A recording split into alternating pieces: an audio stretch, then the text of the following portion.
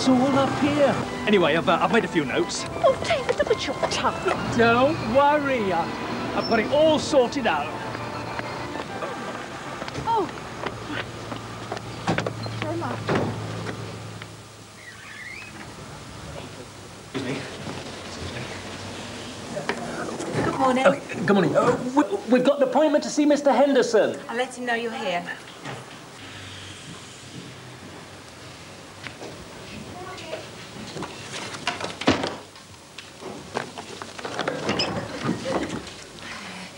Come this way, please.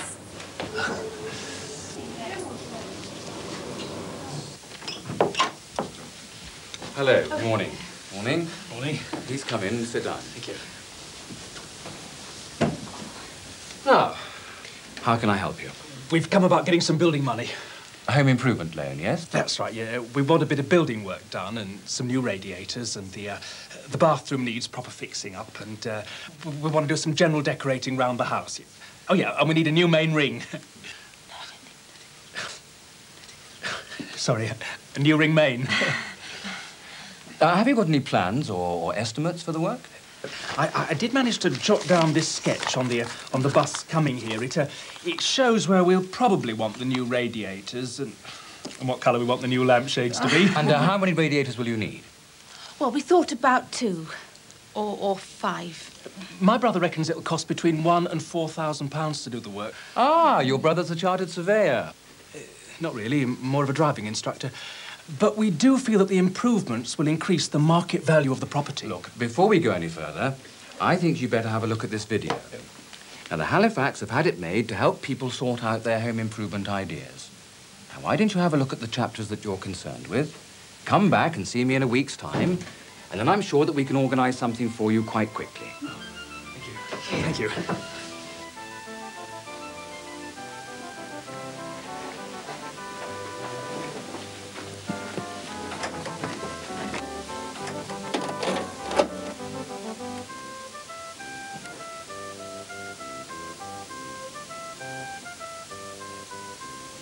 Hello, I'm Eykyn. You've just put into your video recorder the very first in a series of videotapes from the Halifax Home Improvement Video Library. The videos are designed to help you get to grips with home improvements in your house or flat. This particular video is divided into 20 6-minute chapters. Each one covers an important area of home improvement, from putting on a new roof to putting up new curtains.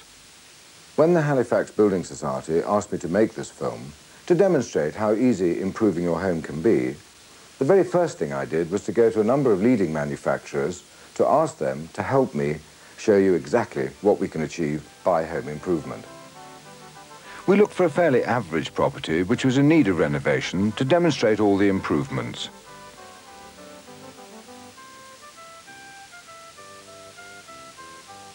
And I engaged Ian Howard, a chartered building surveyor, who in turn recommended the builder, Barrieras, to carry out all the work.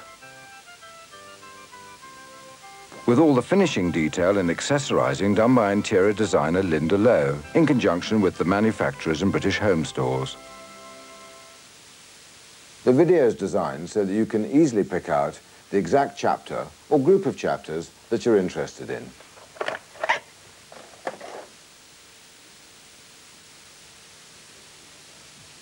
By using the fast forward and rewind buttons, you can locate exactly what you want to see.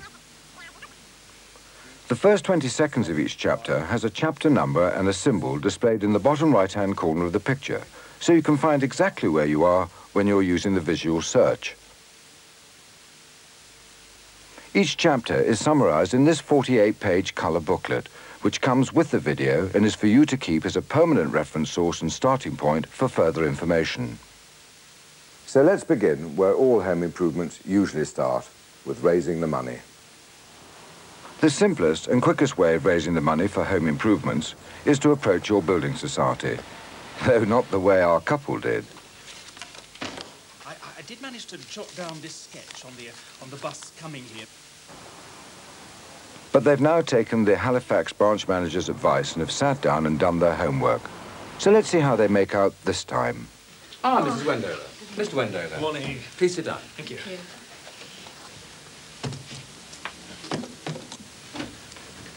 Well, how have things been going? Well, Mr. Henderson, we bought our house with a Halifax mortgage 3 years ago. And now we'd like to have, I think you call it a home improvement loan for some work which we want to do to the property. We thought about it very carefully and we're sure that the work will increase the value of the house. We've had estimates for the building work, one for £2,500, the other for just over £3,000. That's just for the basic work, but that does include wiring, plumbing, extra central heating. We estimate the fittings will come to just over £1,500, but we plan to do all the decoration ourselves. Allowing for the extra bits and pieces, we thought we ought to have a contingency amount on top of about £1,000. That makes £5,500. Are you having the work supervised by an architect or a surveyor? Yes, we've had a building surveyor drop the plans and he put us in touch with one of the builders. The other builder belongs to the Building Employers Confederation. And we found out that they run a guarantee scheme, which means you don't have to have a professional person to supervise the work. And they just charge 1% of the contract price for the insurance cover. And have you got building regulations approval for the structural work? Yes. And we've also found out that we don't need any planning permission. Have you checked whether there's any chance of you getting a local council improvement grant? Yes. I picked up a leaflet from the local town hall, but I'm afraid there's not much chance in our case. And by how much do you estimate your house value increasing? Well, we bought our house for £31,000 and a house very like ours, but with full central heating, just down the road, went for £39,000 only last month. And how much of your total cost would you like to borrow? All of it, if possible, please. Oh, fine. Yes, I think that we can arrange the lot. But I will have to get our valuer to give me an up-to-date valuation of the property, taking your improvements into account. He will charge a fee of about, yes, about £30. OK, if you need that to tell us how much we can borrow. Well, yes, we do, because the total new loan will come to more than the original valuation. Right. What about monthly payments? Well, allowing for tax relief on interest on the first £30,000, your monthly interest payments to the Halifax will go up by, it's by £54.12. Now, the premium on additional life assurance would be £9.69. So that would make your total new payment come to £305.90. Well, I think we can manage that. David was promoted to area manager last year, and I've now gone back to work as a secretary with the children at school. We've worked out our monthly income and outgoings. Here's my last payslip as well as Sue's. As you can see, together we're bringing in just over £1,400 before tax.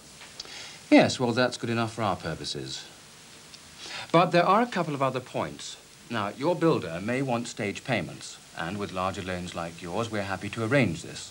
But it does mean that our valuer will have to re-inspect before each payment is released, and a small fee will have to be charged for his visits. And finally, he will reassess the replacement value of the property for insurance purposes. We will instruct Sun Alliance to increase your house insurance to the new figure when the improvements are complete. So, do you think we'll be able to have our home improvement loan, Mr. Henderson? Oh, I'm sure we'll be able to help you. We're only too delighted to help our members. Well, we've been through the details. Why don't you make out an application form while you're in the office?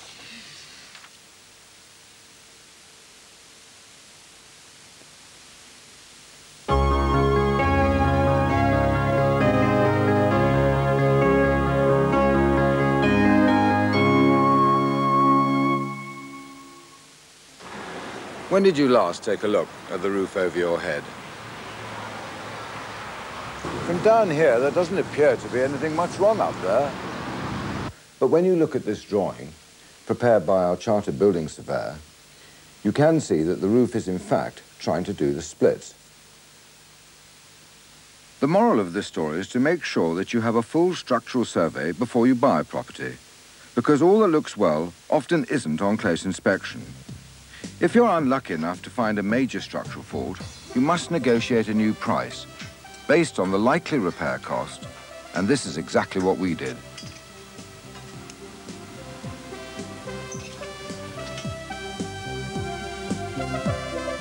Many roofs built between the walls are coming to the end of their useful life, not because they're structurally unsound, but because the coverings are starting to cause problems.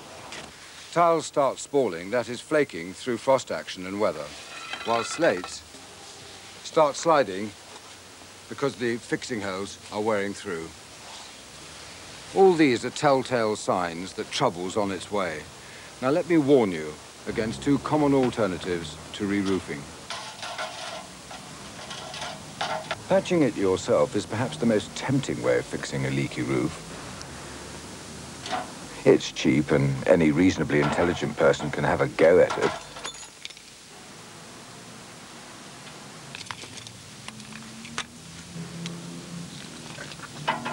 Apart from making your house look a mess, the chances are you'll have to repair it again and again. And you'll end up spending a lot of time and money in the long run. Another short-term option is to slop a protective coating over the tiles to seal up any gaps and leaks. But it can ruin your entire roof by cutting off the air circulation in the roof space and aggravate timber decay. You can, however, re-roof a period house with second-hand or traditional clay tiles, but there's no guarantee on how long they will last, and they can also make your bank account cave in. All an ordinary house needs is a sound, good-looking, maintenance-free roof. So we asked Marley, the leaders in the field, to show us their comprehensive range, from which we chose Mendip Old English Red for our roof and new porch. The first thing they did was to strip the old roof. They then fitted reinforced bitumen felt underlay. This will help keep the dust and fine powdered snow out of the roof space. New battens are nailed to the rafters. They form the base on which the tiles are securely fixed.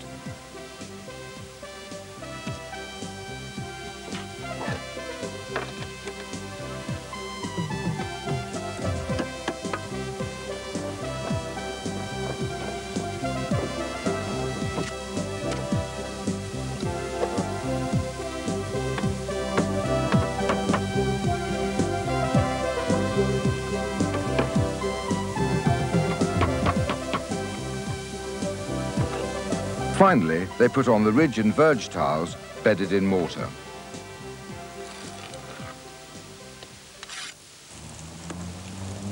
Ever tried mixing mortar in the rain? It's impossible. But Marley also make a complete dry fix system, which allows work on your roof to continue despite the weather. The great thing about this system is that it mechanically fixes the tiles without the need for mortar. Most houses nowadays have gable roofs, for which the system was designed, and this new technology allows the ridge and eaves to be properly ventilated. Now, if your new tiles are going to last for a lifetime of your home, which indeed they will, it's important that the flashings, like those around this chimney, are made of a similar, long-lasting material. And lead is the only answer. It's extremely malleable and can be easily dressed to fit multi-curve contours of concrete roof tiles. While you've got your scaffolding up, you should take the opportunity to check on the other higher-up parts of your house. For example, the fascia and soffit board can often need replacing if it's sagging and pulling the guttering out of alignment because the timber's rotten. Now, Marley make a very good, low-cost fascia soffit system, which does not need painting and requires little maintenance. You should also check on your chimney pointing and have any chimney pots capped that you're not using to cut off heat loss. If you've engaged a chartered building surveyor, he would normally recommend a reliable contractor. But otherwise, you can go to the National Federation of Roofing Contractors, who can advise on roofing problems and put you in touch with the right companies. As with all major works, get at least 2 quotes. Check the estimates carefully to see who's looking after what. And if you're using more than one company on the job, make sure you know who is liable if there are any disasters. Roofing is one area where you might well need a Halifax home improvement loan to do the job, using top quality products from a manufacturer like Marley. Your new roof will help maintain the value of your property for many years to come.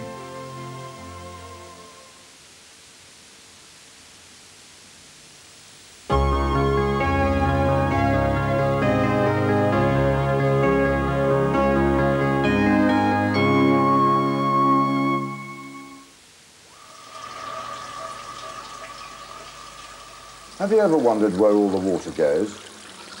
When you turn on a tap, or flush a lavatory. Or hose down the car. Well, the answer lies in the soil. The thousands of gallons of rainwater that fall each year on your property and the 1,000 gallons of wastewater and sewerage an average household produces per day is disposed of in two ways. All the foul water, that is sewerage, bathwater, washing up water, flows into the main drainage system which runs outside your house. And all the surface water splashing down on your lawn and drive and gushing down from the guttering is normally piped separately to a convenient discharge point, perhaps a natural stream, or allowed to disperse into the subsoil through a constructed soakaway. This is all straightforward enough, but what happens if your drainage system becomes inadequate, say, when you come to extend your house? That's exactly what has happened with this house. The problem was that the original drains were laid without a proper fall. And with all the increase in use from such modern appliances as washing machines and dishwashers, there were occasions when the water would back up and cause a smelly blockage. When you unearth your drains, this is probably what you'll find. Good old-fashioned clay pipe, been around for decades. And in its modern form, still the very best for the job. With luck, you'll never have to relay or reconnect the entire drainage system. But you should always have the drains checked out by a surveyor before you buy a house. We've planned a second lavatory here, but the problem is that the original drain is on the other side of the house, so we're installing a new one here to cope with it. Provided that you obtain local authority approval of your plans in advance, this is a job well within the grasp of a competent do-it-yourselfer. We hired an excavator to dig the new trench, taking care not to interfere with any other pipe or cable connections running to our house. But generally, you'd expect to do the job by hand. Having prepared the trenches, you can then lay the pipes. These are vitrified clay again, the Hepworth super sleeve system. Plain end pipes and fittings which are easy to assemble. Like this.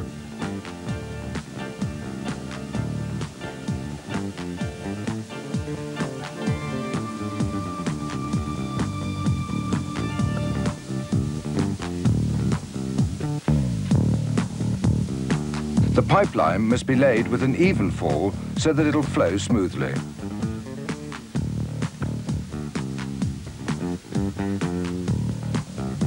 You will need to provide access at the head of each drain run, at a change of direction, and at or near pipe junctions. And one of the simplest ways of providing access to a drain for rodding purposes is to install a rodding point like this.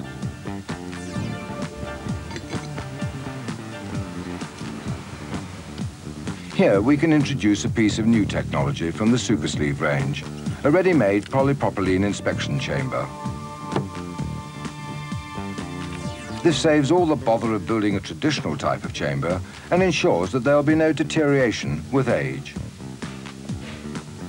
Obviously, other plumbing discharges have to be accommodated in the system connected to the main drain. If you need help with the installation, you'll find that a firm like Hepworth will provide illustrated advice or, if necessary, more technical guidance. The whole system has to be watertight, and the local authority will have to supervise a mandatory test before the trench is filled and the ground reinstated. The local authority will not normally allow rainwater to be discharged into a foul drain. If there is no surface water drainage, and providing the ground is permeable, you may be able to connect your rainwater drains to a soakaway. This is a chamber built in the ground to which the pipes from your roof gutters are connected.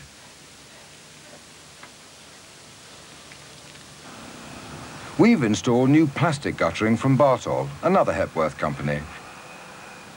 And in this case, we've used an angular profile instead of the more conventional half-round. To guard against the flooding of the drive, we put in a surface water drain here and connected it to the soakaway.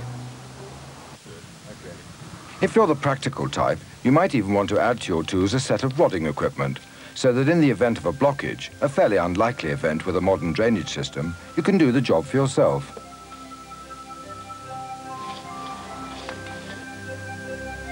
With the drainage work complete, you can then put the garden back to rights, knowing that all's well below.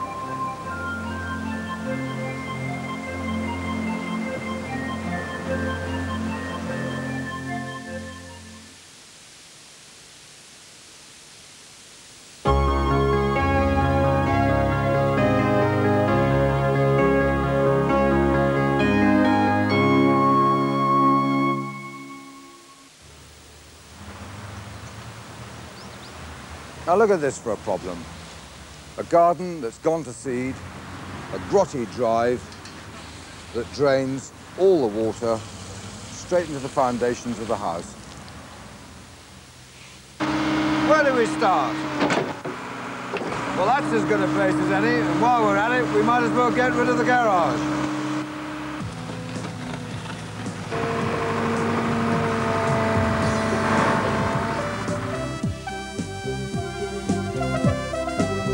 Well, that only took a day. Let's put down a new surface. It's called Europa block paving, and it's manufactured by Countryside Masonry. It's very straightforward to lay, but it does require careful planning.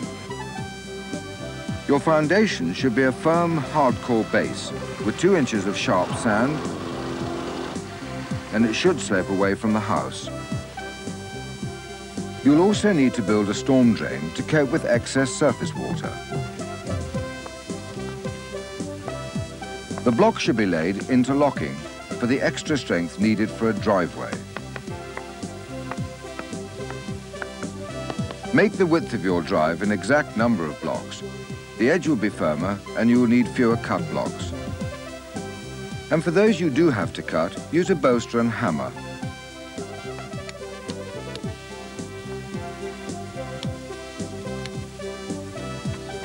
Or hire a block splitter.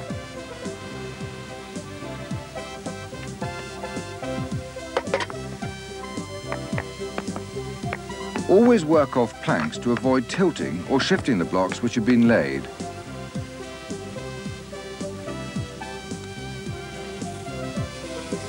Settle the blocks into place with a hard mechanical vibrator. The blocks will automatically be spaced correctly because of a built-in spacer. If you're at all practical, it's a very rewarding job. But of course, you can always get a contractor to do it. The main thing is that you will add real and lasting value to the property. And it's the sort of project that can be financed by a Halifax home improvement loan. The result, with the garden landscaped and looking trim and neat, is quite stunning. We could have rebuilt the garage, but a carport allows for unrestricted access and also costs a lot less to construct. The back garden, as you can see, has been let go completely. It has tremendous potential. But from here, I would definitely say that we needed a large patio door and a terrace for summer. And I've chosen this Derbyshire textured paving for the patio because it's especially light and easy to handle. If possible, it's best to start in a corner, laying the slabs on a firm mix of sand and cement.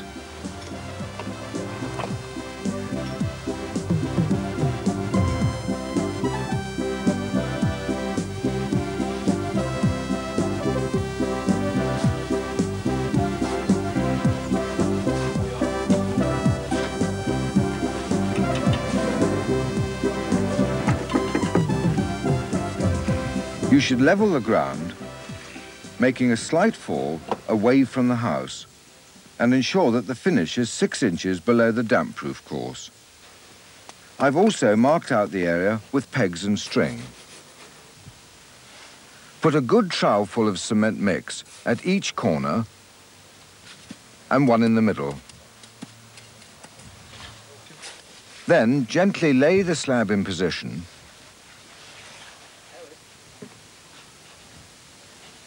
and tap it down with the wooden handle of a hammer or mallet and check for accuracy with a spirit level.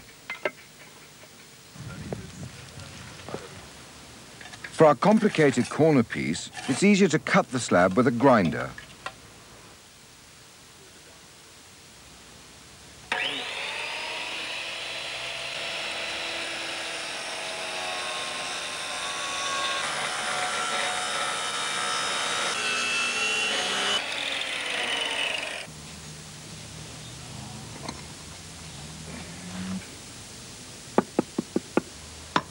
For the more straightforward cuts, you'll only need a bolster. Now, doesn't that make all the difference? Just look at the garden, a real transformation. The ornamental fish pond, The clever use of paving in different styles, combined with cobblestones, and garden wall with screen blocks. A super barbecue which is fun to use and build. In fact, there is no end to the number of possibilities and permutations with this reconstituted stone from countryside masonry. But don't just stop with your garden. Come in and look at this. It's a marvellous way of making a modern fireplace, and it's certainly one way of coordinating the house with the garden. And all these ideas and many more are contained in these two great little booklets published by Countryside Masonry. In them, you'll find all the information you need to tackle any of these and any more projects with confidence. When you come to sell your house, you'll find that prospective purchasers will take into account the added value of what you've done when assessing the worth of the property. There you go.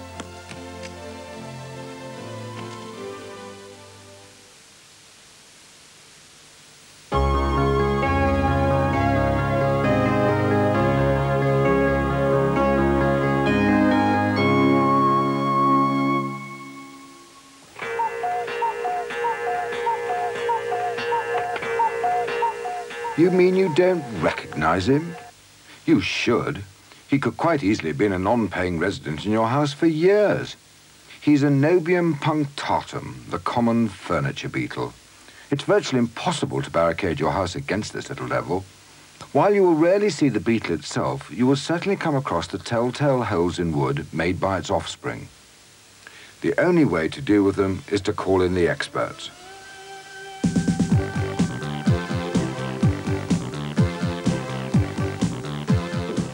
Floorboards are lifted, water tanks are covered twice with polythene and a dust sheet.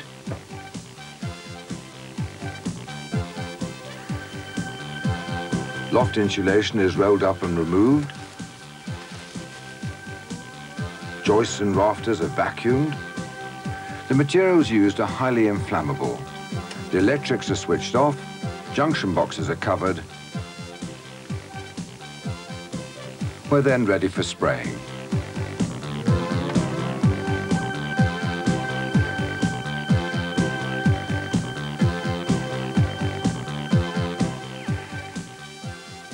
Where they find totally infested timber, they cut it out and replace it with treated new wood.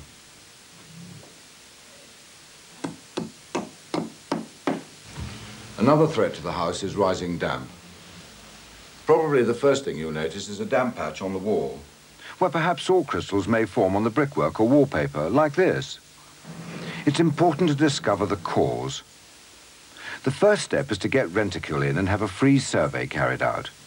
Their specialist equipment helps correctly identify the exact cause and appropriate treatment. If they find that you haven't got a damp cause, which is possible in an older house, or that the existing one is ineffective, their surveyor will give you a full report and a quotation for the work. If it's only a leaking downpipe or an overflowing gutter, or even a flower bed bridging an existing damp course, your house will probably need no treatment. Just remove the source of the suspected damp, and your problems may be solved. But if remedial work is necessary, the damp plaster on the inside has to be taken off to a minimum of 3 feet above the line of the proposed new damp course. The majority of properties requiring treatment are of a solid wall construction and are usually treated from the outside. There are, however, occasions when properties with cavity walls require treatment. In these instances, it can be undertaken from either one or both sides of the wall. The holes are drilled and the wall is injected under pressure with Rentokil's special silicone fluid. This will cure and form a protective barrier to prevent moisture being drawn up into the wall.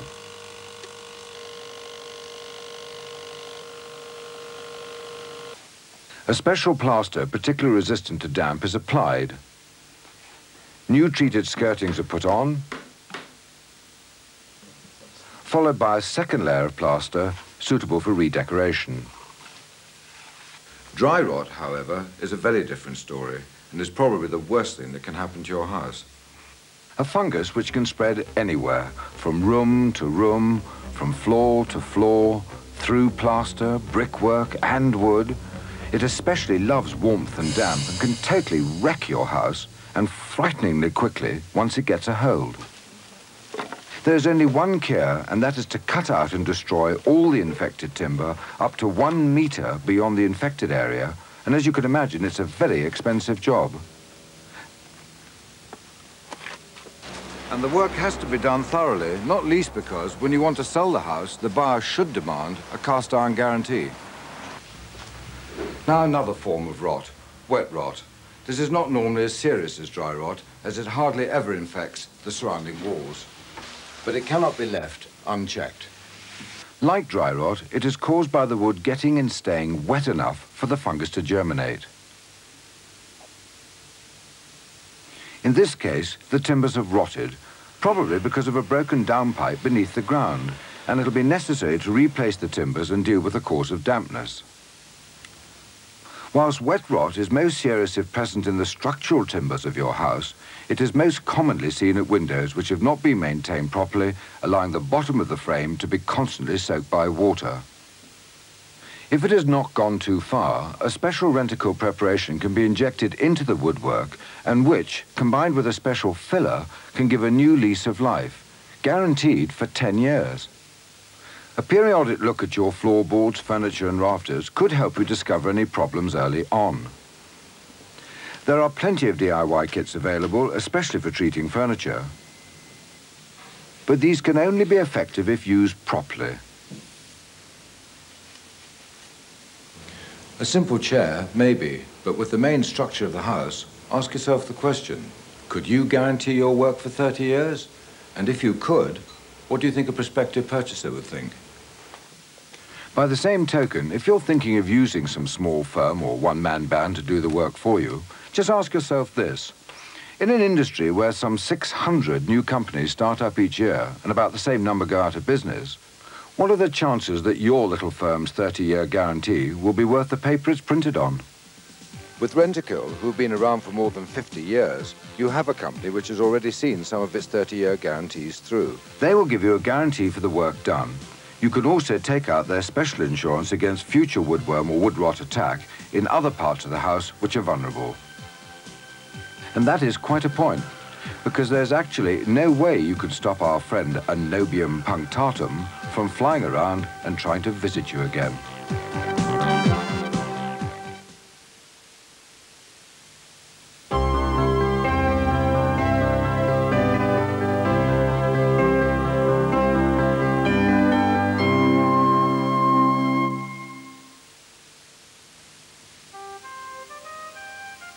Half of all the houses in this country were built before the last war, and at least a third were built before even the First World War, when conditions were very different to the way in which we live now. For instance, this 1930s house would benefit from internal alterations, and is easy to do with modern building materials. This means we can think in terms of restructuring some of the rooms to achieve the lifestyle we want.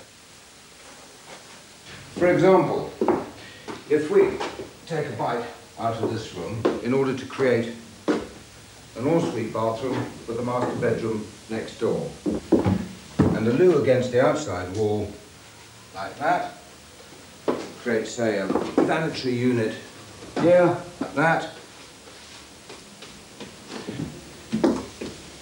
and build a decent shower just here.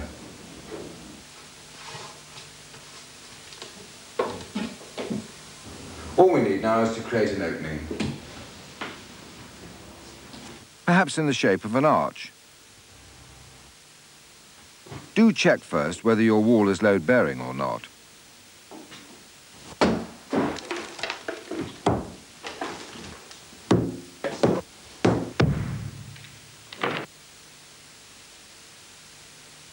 Of course, you will need professional advice before you try anything like that. All that remains now is to build the wall. Bricks and mortar are too expensive and unsuitable for this task. The answer is to construct a timber stud wall. A very simple operation, well within the capacity of most handymen, and not a hugely expensive task for a builder. You run a piece of timber on the floor, with a corresponding piece plumb above it into the ceiling joists or into noggins fixed between them. Fix vertical timbers or studs at both ends of the partition and in between.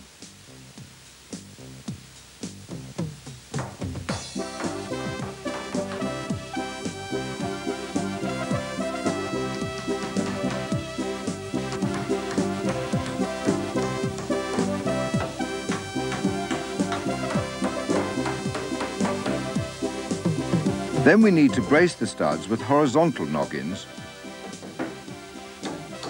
put in extra noggins to support surface fixings, such as the basin and mirror here,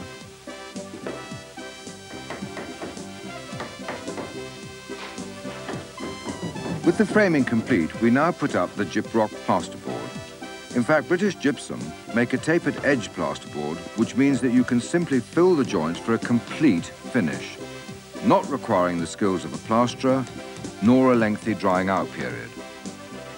The boards are then cut 12mm shorter than the floor to ceiling height, and as you can see, it cuts very easily. They are then positioned and pressed tight against the ceiling with a foot lifter. The boards are fixed with suitable galvanized nails. For sound insulation, the cavity is filled with glass fibre.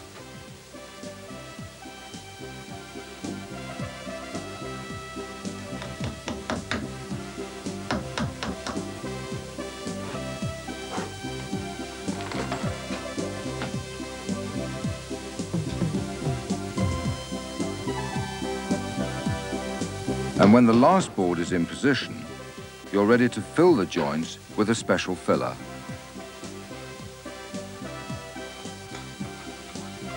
Fill the tapered joints with a band of gyprock Jointex.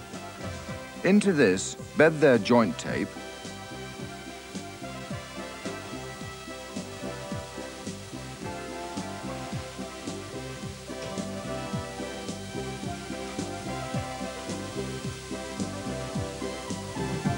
apply another broader band of Jointex over the first filling and feather the edges with a sponge.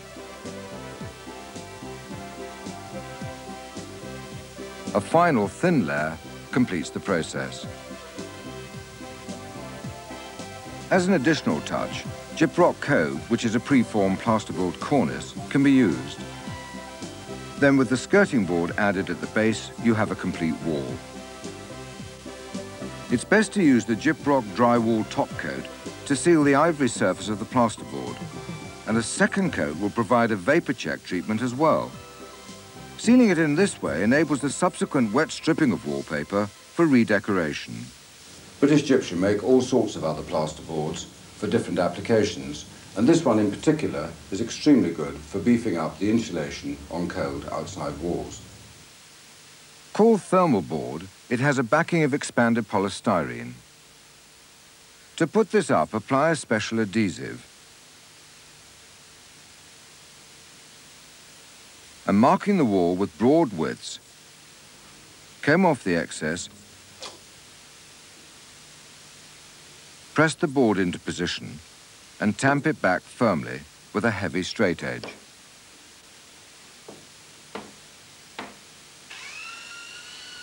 The board is then secured with gyprock nailable plugs, thus ensuring that in the event of fire, the board stays in place, and it is finished in the same way as for the stud partition.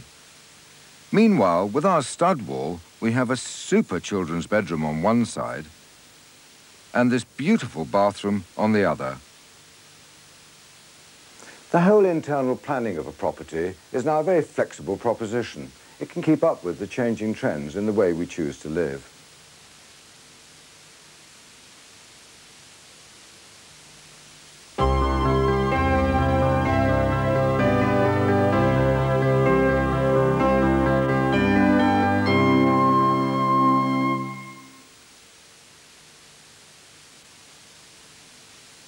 Electricity is something we all take for granted. I bet you couldn't keep count of the number of times you switch on and off electrical appliances in the course of an ordinary day.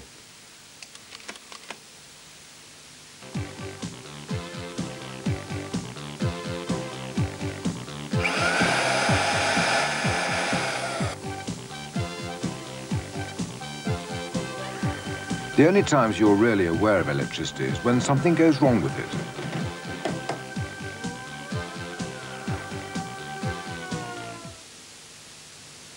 But you might find out too late.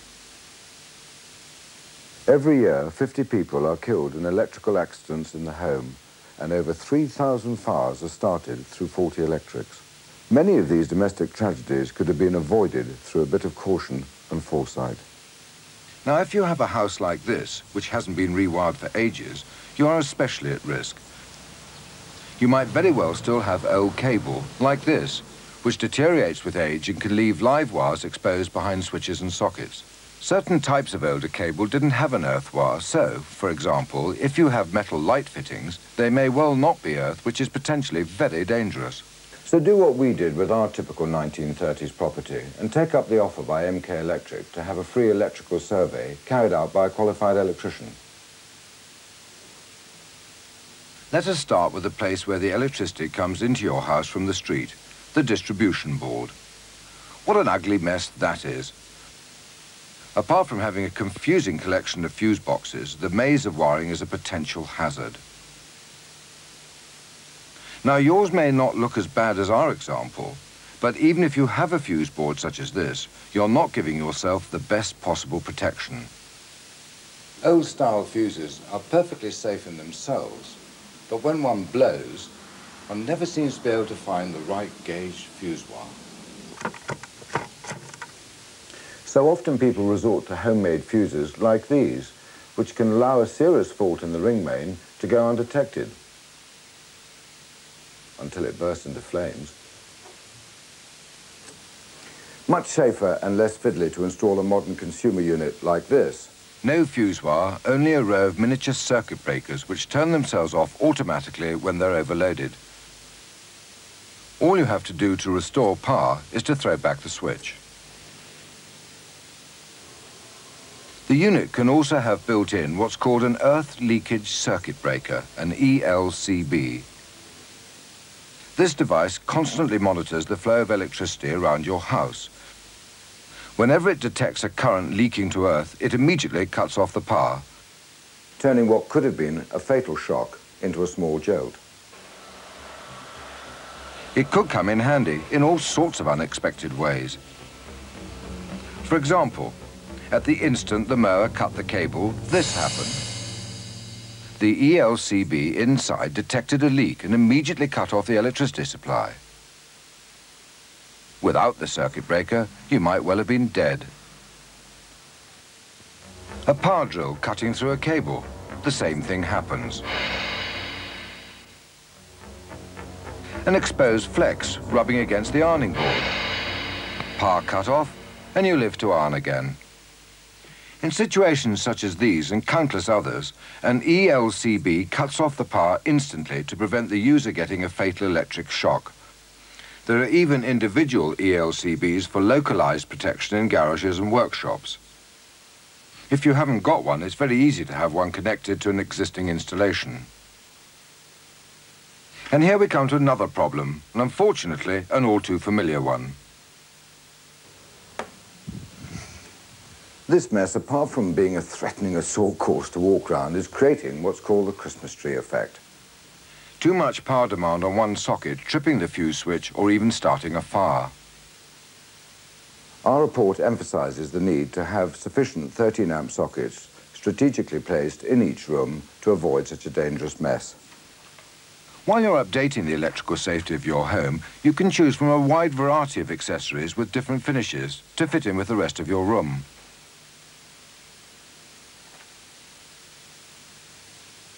Furthermore, with the use of a dimmer switch, you can vary the lighting to suit your mood.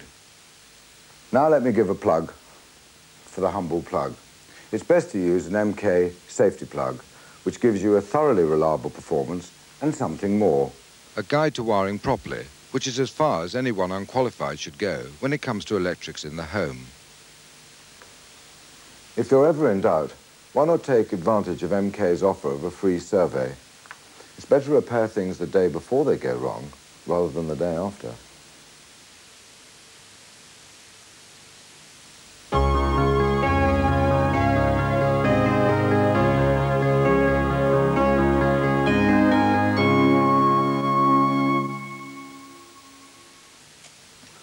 Of course, you need light to read, but it's just as important to have good lighting to make each room in the house feel warm and lived in. But unless your scheme is restricted to some dimmer switches and the purchase of a few table lamps and standard lamps, your floorboards will have to come up and your walls will have to have new wiring set in them. But if your house needs rewiring, like this one did, then that is the ideal time to really plan the lighting you want. Let's start with first principles and see how lighting can subtly alter appearances. Natural light coming through a window gives this effect. But with artificial light from an ordinary bulb overhead, the room becomes generally much brighter. If we change that for 2 spotlights, we create a directional light which can focus attention on particular areas of the room. And if we want to create silhouettes, we put a light such as this standard lamp behind the armchair. The effect of an uplight from the front throws dramatic shadows on the wall. So you should consider both the type of light and its position. Now, bearing all this in mind, and with the help of the lighting department of British Home Stores, let's see what we can achieve. You may think it's strange to start at the back patio, but outside lighting can create wonderful effects. Certain aspects and silhouettes of trees and plants are highlighted in ways never normally seen by day.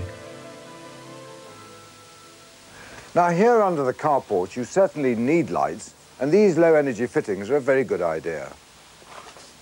At the front, these porch lanterns flood the area with light and present a welcoming sight each evening.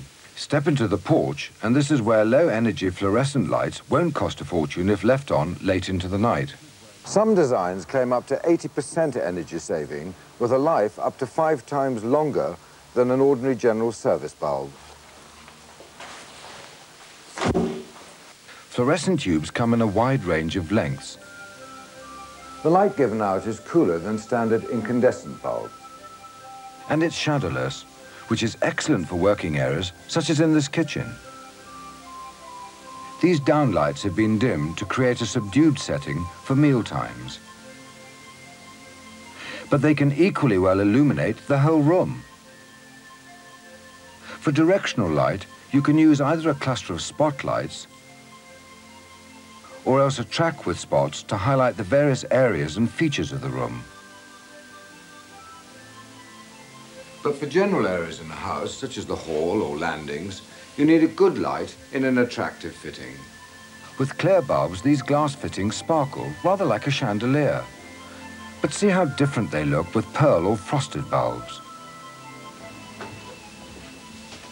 Now for bedrooms, you need a much more subdued kind of lighting altogether. These mini downlighters give a starlit effect over the bed. This very delicate and feminine light, combined with the decorative alcove and soft downlights over the window seat, create a most romantic setting. Look at the mood we've created here with these pretty Colette table lamps, and we've inset downlighters within the drapes around the bedhead. And what a contrast next door with a rainbow sphere and fun pencils table lamp for children, who, when they grow up, will want something a little more high-tech. Even where you need the lights to be bright and businesslike, you still want the fittings to be in keeping with the design of the room. When you plan your lighting, try and go to places where a designer has been at work, such as shop windows, restaurants, clubs, and other places which aim to create a particular kind of atmosphere. Look through the lifestyle magazines and see some of the rooms which have been brought to life by a brilliant use of lighting.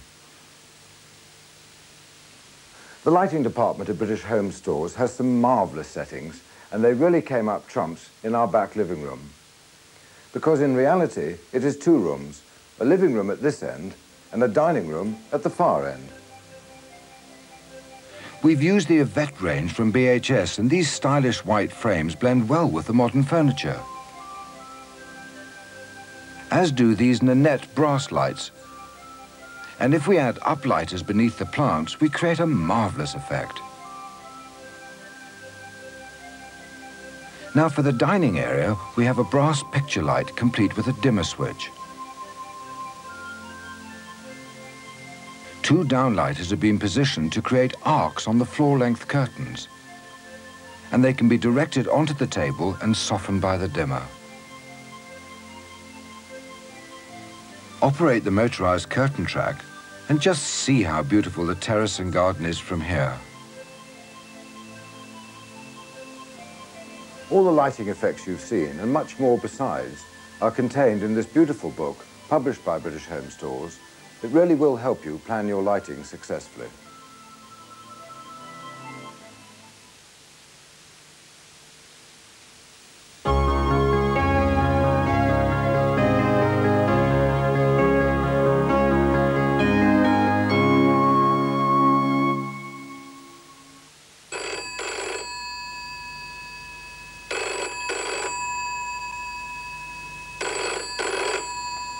Nostalgic, yes, but completely out of keeping with a modern kitchen. It wouldn't look very good in a bedroom either, let alone sitting on a barbecue at the end of the garden. Yet these are all places where you might want to make or receive a phone call. What you want is a telephone that enhances the surroundings. Like this genie in the bedroom. And perhaps this slim-tail in the living room. A cordless like this freeway, which can be used in the garden. And for here in the kitchen, there's no doubt that the Viscount Super 4 is just the answer, since all you have to do is press this on-hook dialing button, dial the number, and carry on stirring the pot until your call connects. Hello? Hi, Tessa. Oh, thank goodness you're in. I'm trying to make a Mornay sauce. Do I add the milk and the flour to the melted butter? No, you wait for the flour to cook in the butter and then add the milk. Okay, thanks. See you later. Bye. A success. This picture phone is also great for the kitchen. All these telephones are part of the InPhone range, sold by British Telecom. So now, for the price of a couple of years' rental, you can own your own phone and take it with you when you move. All the InPhone equipment runs conveniently off the new plug and socket system. If it gets a bit noisy when taking an incoming call, you can always move to another room by simply unplugging the phone and plugging it into another socket, where it's a bit more peaceful. Ah, hello, there you are. And with an extension cord, you've even greater freedom of movement around the house.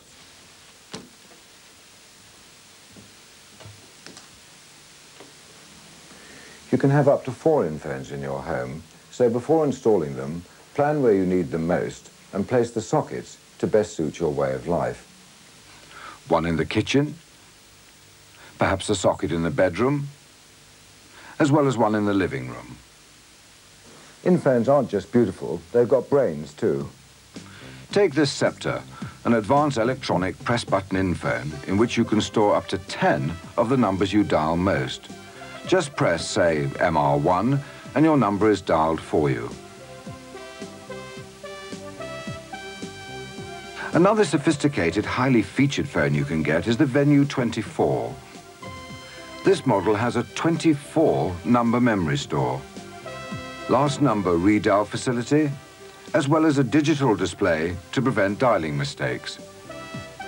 And a clock and call timer, which lets you know just how long you've been talking for, so you can keep control of your phone bill. Installing a money box payphone is also useful for encouraging economy amongst talkative teenagers.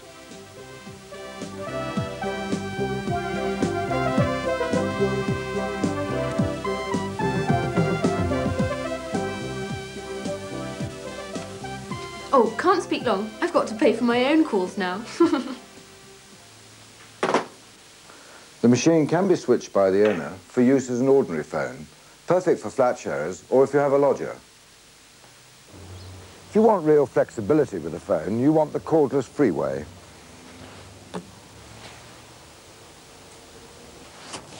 Marvellous if you're down the garden. No mad dash when the phone goes. Just say, hello. Ah, Bill, it's Tessa again. Oh, hang on a second, Tessa. I just want to put the fork down. Oh, are you dishing up lunch already? No, I'm down the garden digging. Oh, you've got one of those thingamy phones. Do tell me how it works. Yes, let me try and explain. It can operate 100 metres from the house with its aerial extended. The base unit in the house transmits and receives by radio the conversations from the cordless phone and sends it down the lines like an ordinary phone call. I really must speak to Mary Venton.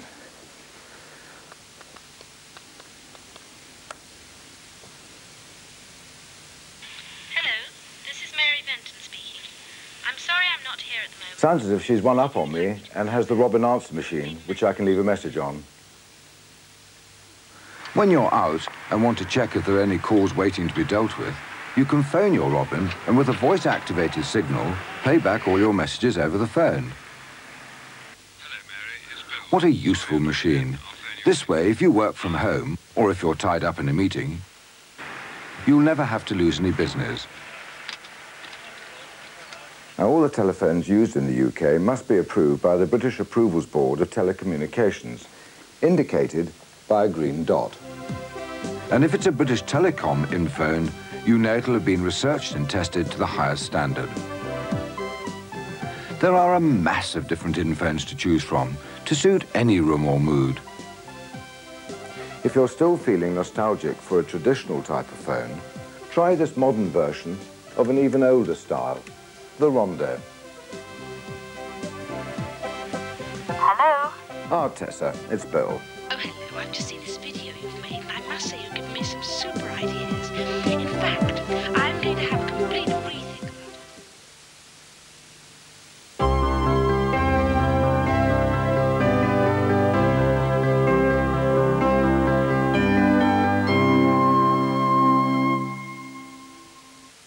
It's not all that long ago when our cities were full of smog in winter caused by the coal fires trying vainly to keep the population warm.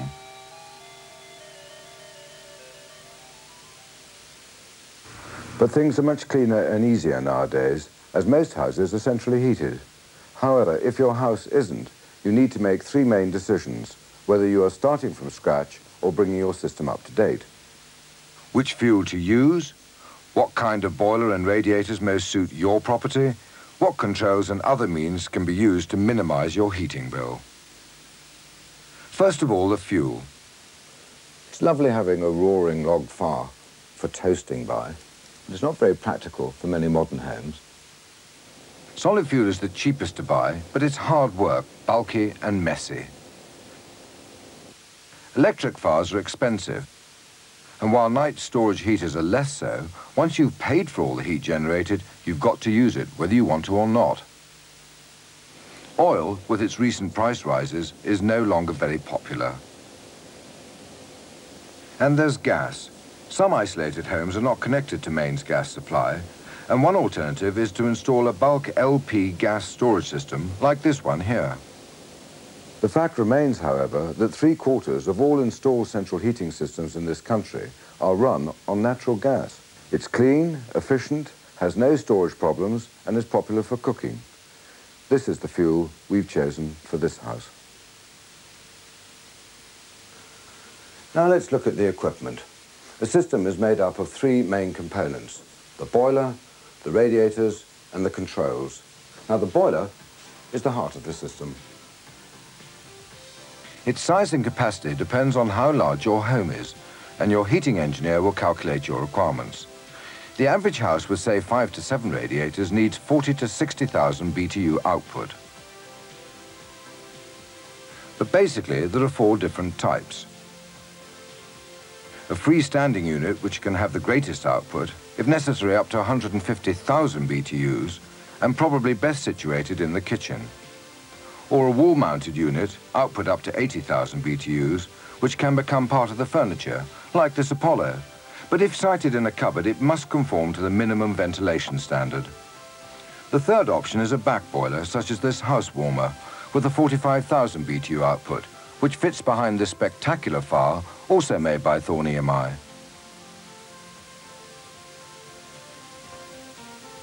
Fourthly, there is this combination unit. An ingenious idea because it can be installed almost anywhere, needs no tanks in the roof or a cylinder in an airing cupboard. A sensor in the unit turns on a tap, so you get a constant flow of hot water, and when you turn off the tap, it returns to the business of central heating. Now we come to the radiators. There are 2 basic choices. Straightforward panel radiators, such as these, or superconvectors, which give a greater output of heat from its 2 panels without taking up extra space.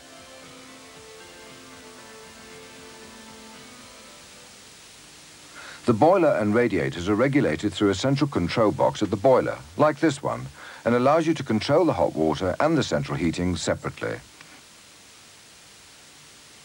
The standard version gives you 2 setting options a day, while the more advanced model increases this to 4. By careful planning, you can ensure that the boiler is only working when you're in and need it. What I like is that if you have a power failure, The clock goes on working with a standby battery, and when power is restored, it'll recharge the battery. The main thermostat governs the overall temperature for the house. It's best to keep it in a cooler place like the hall, rather than, say, the kitchen, where a hot oven would give a false impression of the temperature of the rest of the house. Try keeping it just 1 degree less than you'd like and see how much money you save. But one really sensible thing to do is to fit thermostatic controls to each radiator, and that way you can really control the heat in each room. If the children are off to school early, the thermostat can keep the room cooler. Back home doing the homework, and it can bring the room up to a comfortable warmth. Simple to install and well worth it. the one thing that a radiator cannot do, which a fire can, is give you a focal point for a sitting room. Once again, there are two choices. An imitation coal fire that is designed to heat a room, like this one, very useful if the central heating is off and you're experiencing a British summer. Or perhaps you might prefer this design. But this model, called the through flue, can even be installed without a chimney. On the other hand, you can have a purely decorative fire, which, while it provides some warmth, is there just for its effect. A super idea to go with central heating and most realistic. Thorn provide these leaflets, and I'm sure you'll find a style to suit your room. With all that it costs to keep a house warm, it's essential that you insulate as much as possible, with loft insulation, wall insulation, double glazing. That's the best way to keep your fuel bills down.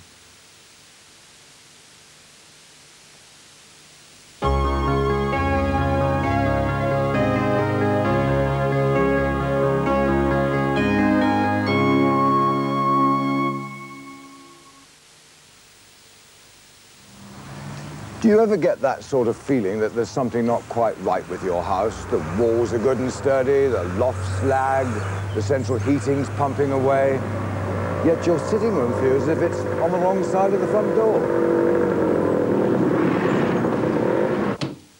A lot of people choose to put in double glazing for that very reason. The least expensive form of double glazing is what's called secondary double glazing, one you can do for yourself. At its most basic, it's this, glorified cling film stretched taut over the window frame. This sealed box is the same in principle, but with one very dangerous difference. In a fire, you wouldn't get out in a hurry. To be able to live with your double glazing and make it a worthwhile investment, your windows should be like this, so that you can open it easily to let fresh air into your room regularly. This is very important because of the need to eliminate the threat of condensation in the room. Just through living and breathing, we humans expel several litres of water a day into the atmosphere. Add to that boiling kettles, steamy bathrooms, and the whole house soon becomes filled with moisture-laden air. So remember, when you insulate, ventilate. Fitting good secondary glazing yourself is not easy because to work efficiently, the unit has to be made to fit the window frame perfectly. So we invited Thermistore to show us how it should be done. Having taken careful measurements, a new inner frame is prepared and screwed into the existing frame.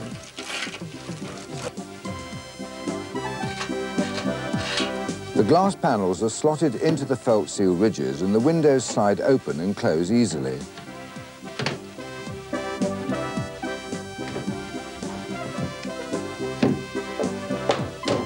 They also provide one of the best means of sound insulation.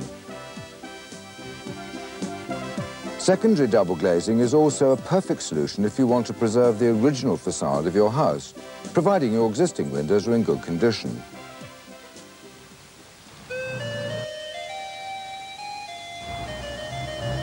But if your windows do need replacing because they're old and drafty, it's only common sense to make the replacement windows double glazed. And in fact, the vast majority of professionally installed replacement windows are just that. The whole window is taken out and a new sealed unit replacement window is put in. And if you prefer Georgian or leaded lights, you can have them too. They make it look easy, don't they? Now, the large bay window like this one, it needs very precise measuring and a considerable degree of competence for the new unit to fit snugly into the opening.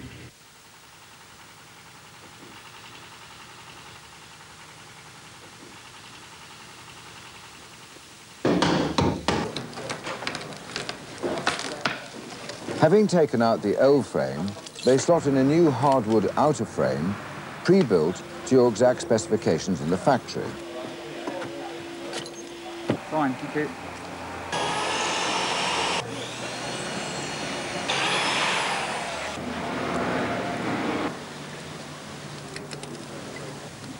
The sides of the frame are sealed with mastic to prevent water seeping through. The durable aluminium inner frames are then fixed into position, ready to take the double-glazed windows. Thermistore are one of the very few double glazing companies to hold 4 British Standard kite marks, licenses for quality assurance, and can confidently offer you a 10-year guarantee. Doesn't that look nice? This cutaway section of one of their windows shows how the company has solved 2 major problems. Firstly, they found a way of stopping the cold from coming through the frame itself by introducing what they call a thermal break. This gap is filled with expanded polyurethane to complete the insulation. This dry ice experiment, when 2 different frames are placed side by side, shows just how effective this thermal break is.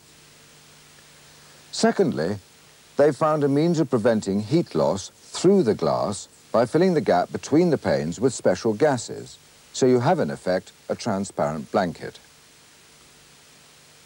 When's a window not a window? When it's a double-glazed patio door.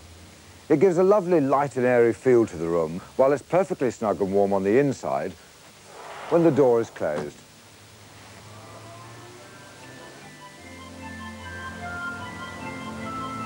You can, if you wish, make up a whole structure with double-glazed units, like this porch, which has added a whole new dimension to this house. Now your house will be free of cold and drafts, as well as being a far quieter place to live in. What's more, your sitting room will be back where it belongs, on the warm side of the front door.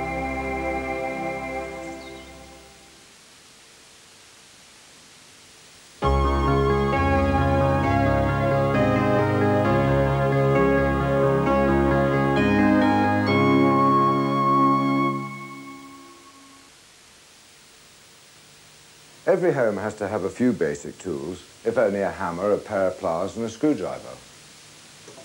And most people have a toolbox with perhaps some chisels, a hacksaw, other bits and pieces, and half the homes in this country now have a power tool of some sort. Because there's always some little job that has to be done, even in our luxury kitchen. Now, what could possibly be missing? A cyclotherm oven? A food processor? No, just a wall-mounted can opener. So how do I go about putting it up? Well, we need a small metal detector to prevent drilling into electric wiring or through metal pipes, and a power drill with a variable speed control. Oh, and this. Stick the masking tape where you're going to put your opener. Mark on the screw holes and load in a masonry drill bit for the size of plug that you're going to use. Set the variable speed to the slowest setting to get more control as you start. Then speed it up once you get going. The tape on the tiles helps the drill to grip and combined with the variable speed stops the tip carving all over your new tiling. Simple but effective. In goes the plug so the screw can grip. And your can opener is up. This paintwork needs stripping and repainting. A hot air stripper will sort it out quickly enough. No messy chemicals or naked flames. The hot air stripper does the job cleanly without scorching the wood or wallpaper. The barrel can be adapted with special nozzles like this one to protect glass when scraping window frames. And this one, on the new high-performance hot air gun, spreads the heat over large areas like this door.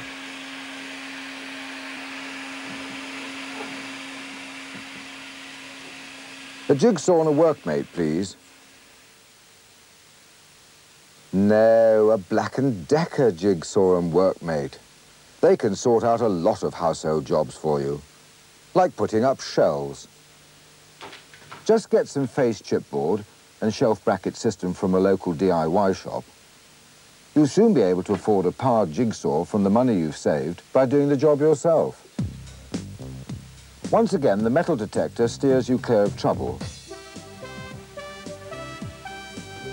Put up one frame and mark the hole.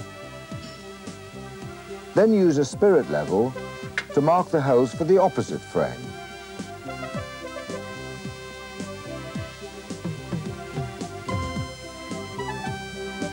Then drill the holes. And if it's concrete or really hard brickwork that you're drilling into, switch to the hammer action and adjust the variable speed and you'll really get through.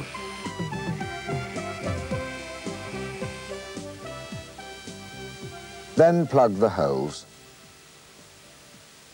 You can even take the strain out of putting in the screws by using the drill. Measure and cut the chipboard to length, straight and quick.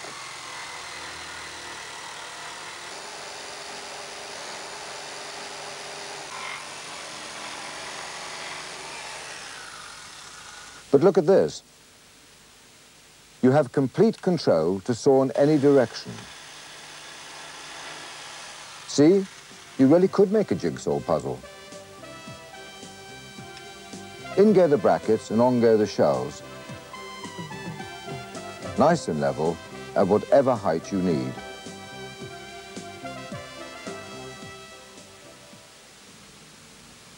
Now, where are we going to put the new video? How about building a shelf for it under the television?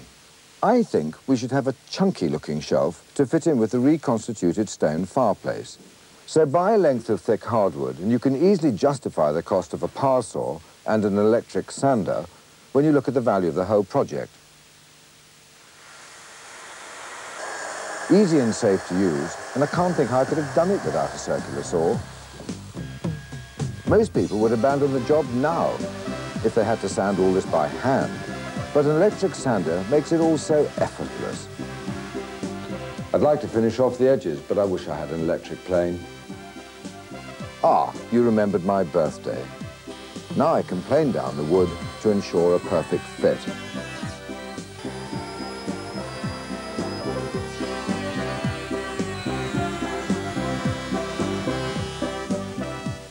Put on a couple of coats of varnish, sanding down in between. And there you are, a job you can be proud of. To do most jobs safely and comfortably, you'll need an extension lead. So this new idea from Black & Decker is a super answer to the problem. But some jobs may be beyond that. On such occasions, you will need this, the cordless rechargeable drill, complete with handy carrying case to carry all the screws and bits and pieces.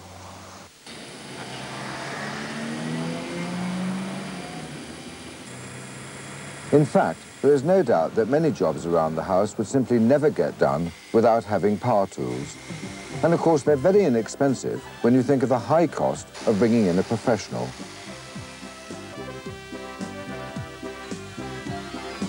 If on every job you do, you charge yourself what you'd pay someone else, you'll soon build up a workshop full of tools, which will go on saving you money in the future.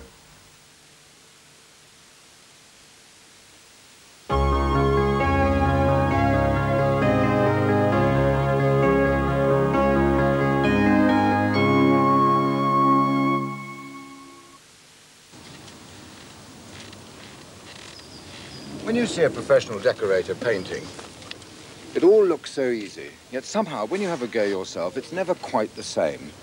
Painting, you know, isn't so difficult, but to do it properly, it does take time. Time which is expensive in the hands of a decorator. Or misspent if you'd rather spend the time taking the dog for a walk. ICI, through 10 years of research, have developed a paint system which adds at least 2 more years' protection to your house than ordinary paint, so that you don't have to do the job nearly so often. I'm all for that. Now, you sit there and watch while I get on with it. To start with, you need the right tools. Some of these are essential, others will depend on the job you intend to do.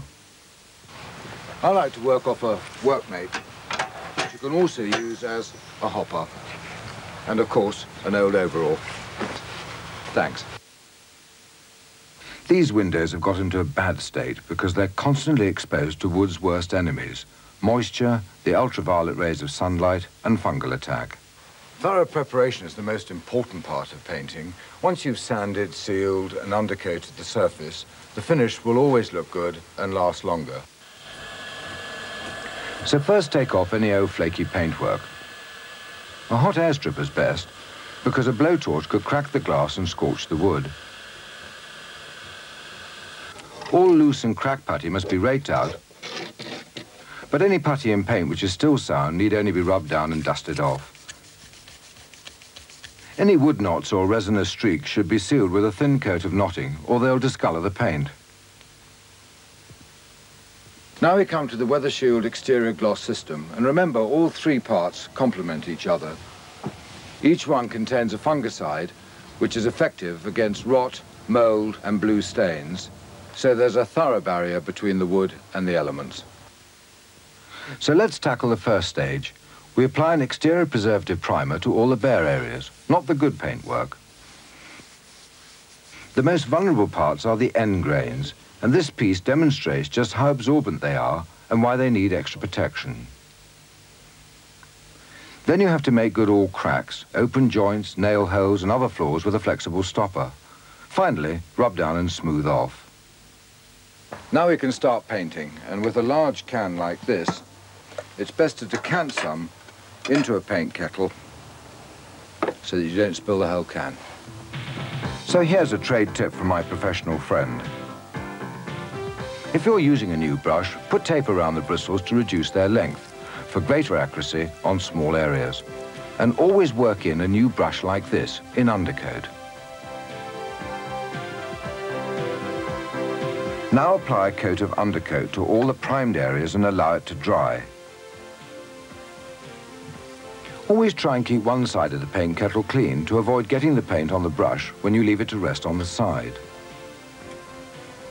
Now you have to reglaze with linseed oil putty and let this harden. Then apply undercoat overall, which gives an even greater protection against bacteria. Finally, we come to the Weather Shield Exterior High Gloss, the third part of the system. This gloss paint, which comes in a wide range of colours, is highly flexible so it can cope with the natural movement of wood. As you can see, it has a high gloss finish, which leaves a long-lasting, brilliant result. Here's another tip. If you're going to use the brush the next day, leave it standing in a jar of water.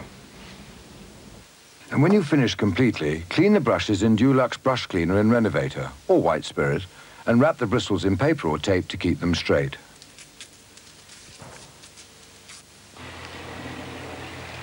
Now to sort out the masonry, which is discoloured with age and could do with a new coat of protective paint.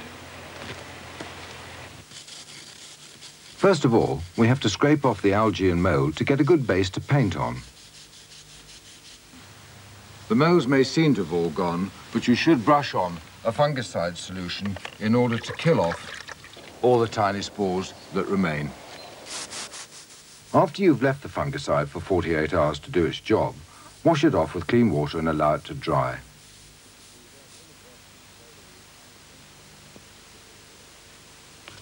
Any cracks or holes can now be filled with sand and cement or an exterior filler.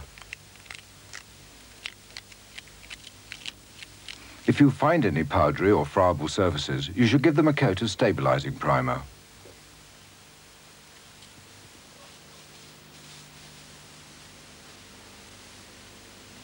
Now you're ready to roll on or brush on the Weather Shield masonry paint.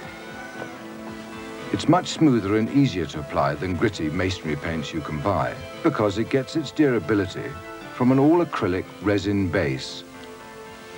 Because it's smooth, not rough and textured, it stays cleaner longer.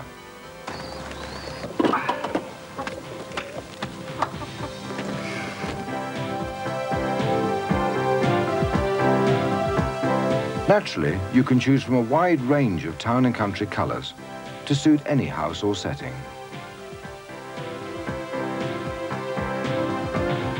The main benefit, once the job is done, is that the finish of your walls and woodwork will last a lot longer than ordinary paint, which leaves you a lot more time to play with your family and dog.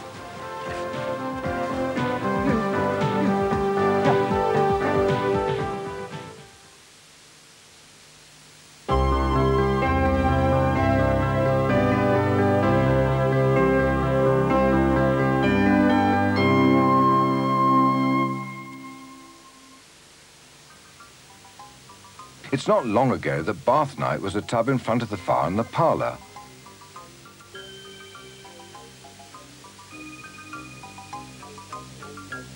Even now, there are still many bathrooms which are cold, austere places with pretty basic amenities. Few people have large bathrooms, and most of us only have a fairly small area to play with. But take a good long look at this bathroom, and I'll show you how it was planned and what you could do in the same space. In the beginning, it was like this: two perky rooms, a bathroom and the other a lavatory. We removed the wall here and resited the airing cupboard off the landing to create far more room. Plumbing is fairly simple to move and you can resite your lavatory, but it makes sense to try and keep it near the existing soil pipe for easy reconnection. We decided to block this window and put in a larger one here to create more light, where I'd like the basin and mirror to go. Now we've got our new layout, which uses space much more efficiently, we have to decide what goes where. An excellent idea is to sit down with some graph paper and cut out some scale drawings of the units you'd like to buy.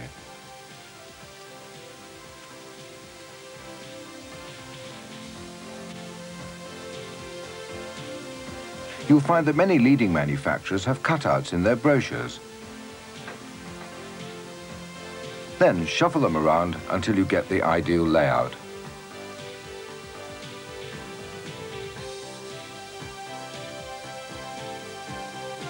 Apart from brochures and magazines, you can get a lot of inspiration from seeing complete bathroom sets laid out in larger builders' merchants and specialist bathroom centres.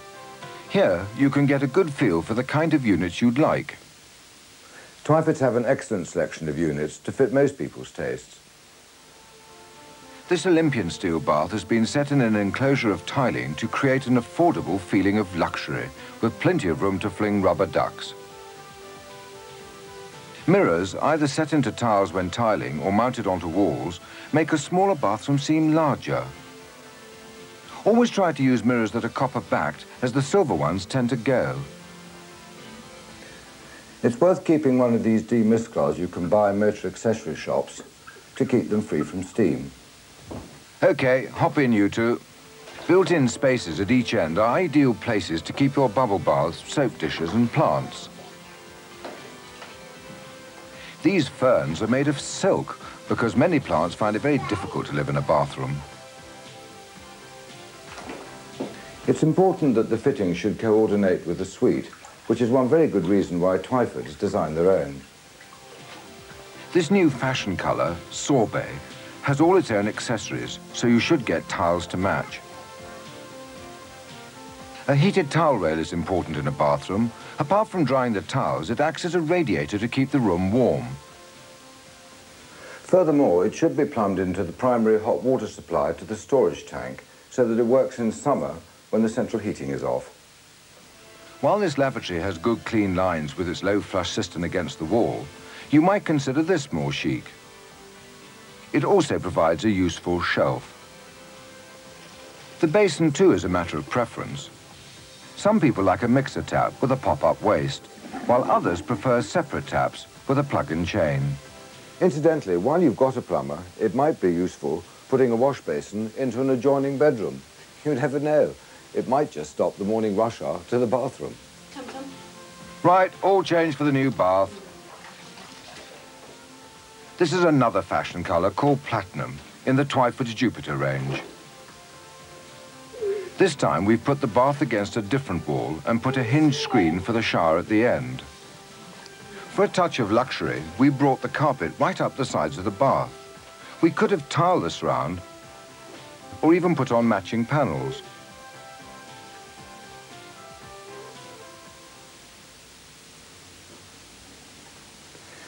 Good lighting is essential, but for safety, you must have pull cords or else have switches outside the room.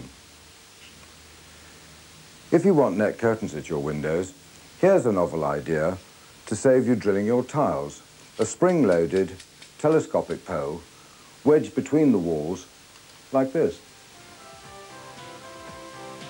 So there we are, a fully tiled and coordinated bathroom. Doesn't that look super?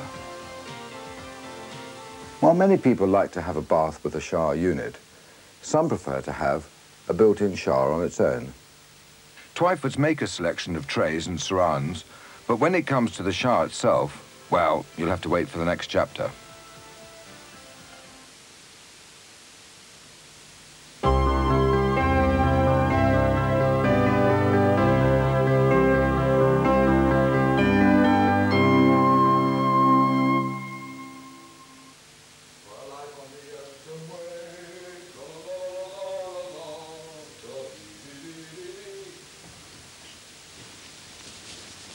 The good thing about a shower is it's quick and easy, and it uses only about 20% of the water a bath does. But what sort of showers are there, and which is the right one for you? Just let me slip into some clothes, and I'll tell you. There are two basic sorts of shower.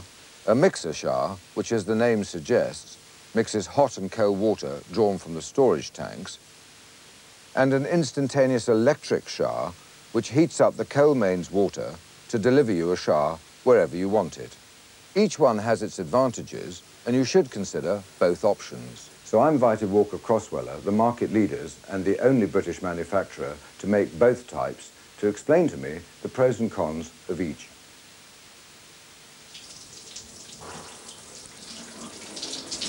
The main advantage of a mixer type is its controllability. The best models have separate controls for the spray force and temperature. Some models have a built-in thermostat, so you won't suddenly get a hotter shower when someone else turns on a tap or flushes the loo. This shower, the Mara 915, controls the water temperature thermoscopically to ensure complete safety. A sensor detects any sudden change in the mixed water temperature caused by pressure fluctuations and immediately adjusts to maintain the chosen temperature. On the other hand, instantaneous electric showers have become very popular because you don't need a hot water supply, only cold mains water. So they are easy to install almost anywhere in any kind of house or flat.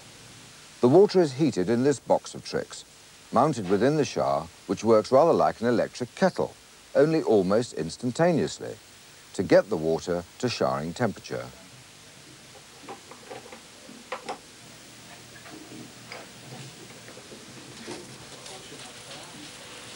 Here we find another difference between the mixer and instantaneous electric system. The force of the spray coming from an electric shower will fluctuate according to the temperature of the incoming mains cold water. In winter, when the water is icy cold, the spray force will be marginally reduced because it takes a bit longer for the system to heat up the water, though this is partially remedied by the Marelec Supreme 8.3 kilowatt shower, which is equipped with a more powerful heater. In a mixer system, on the other hand, the spray force remains constant because the system works purely by gravity.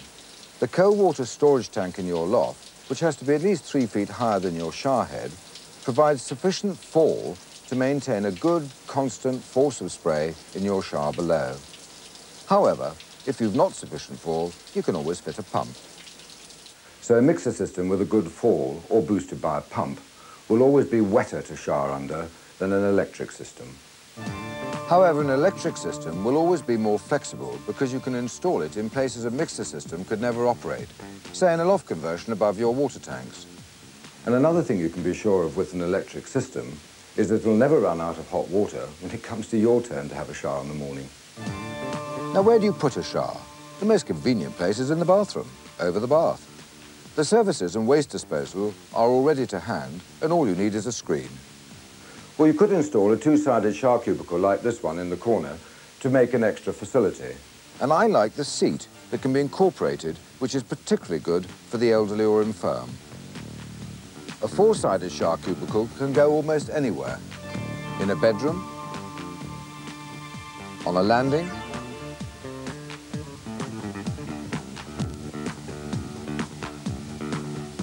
in fact, just where you fancy one.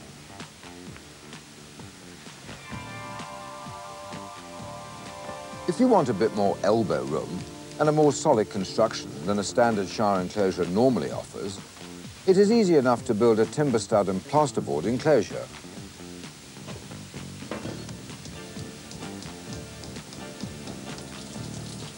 Tile the inside and across to the shower tray. Inside, you've got a spray head which can be angled in any direction you want. Always remember to install any shower head on a side wall and not opposite the doors. This way you won't inadvertently spray the water out into the room if the doors are opened. You really should read the Mara shower book. It tells the whole story of mixer and electric showering and is well worth getting before you commit yourself. Let's see what tiles and tiling are all about.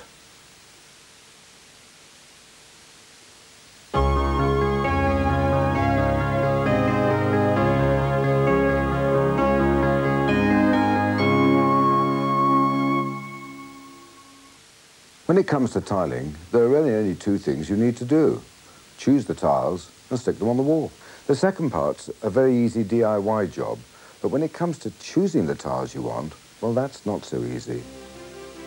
Just look at this landscape flying past as the biggest choice of ceramic wall tiles in Britain. It's called the Crystal Range. The tiles were designed to coordinate with every possible colour scheme and decorative style. Now, we thought about that for the bathroom suite, and that was certainly a candidate. But this was the final choice, called Country Garden. What do you think?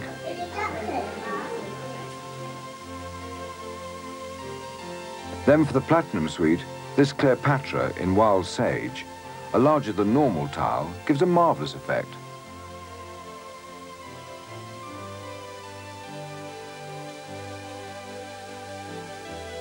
For the tile shower room in Camellia, we use Country Garden again in a different colour and layout. It worked rather well, really. And for the surround for the gas fire in the living room, we chose this.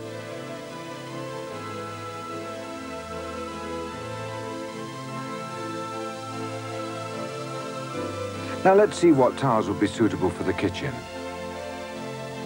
I must say, some of these tiles are so gorgeous you could just frame them as a picture. Thank you, I'll hang that up. What about this for the kitchen? It's called Impressions. If you follow the very simple rules set out in this free booklet, you'll find that tiling is a piece of cake.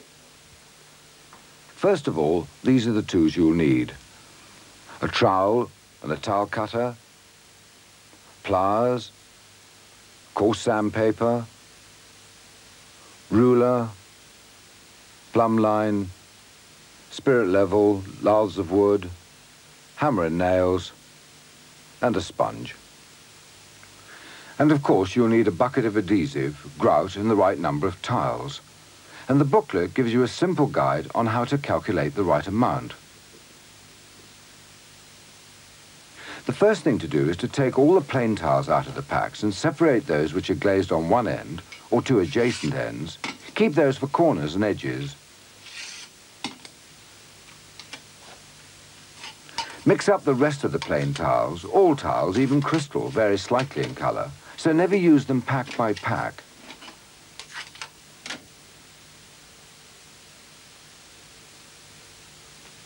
Now, one tile high off the lowest point of the bottom edge, mark where you're going to tack the wood lathe to the wall. Mark up the lathe a tile width along as a measuring staff.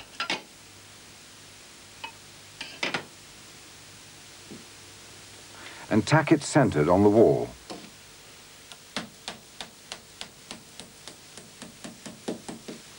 And check it's horizontal with the spirit level.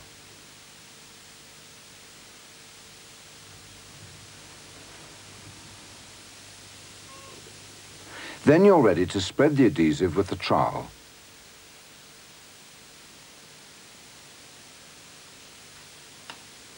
No more than about a square metre at a time. Comb it out with the spreader, and away you go, applying the tiles to the wall.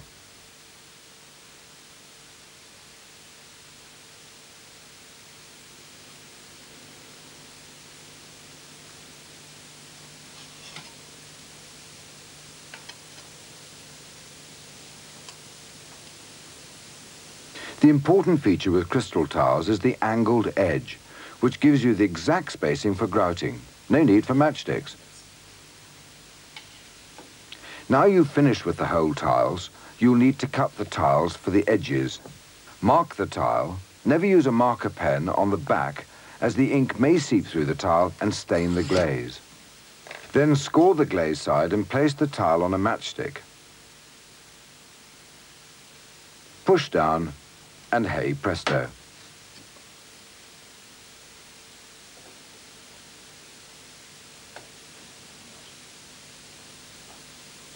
You'll probably also need to cut tiles in around the power points. Score round the parts that need to be removed, then diagonally score this area to be nibbled away. And smooth down with the carborundum.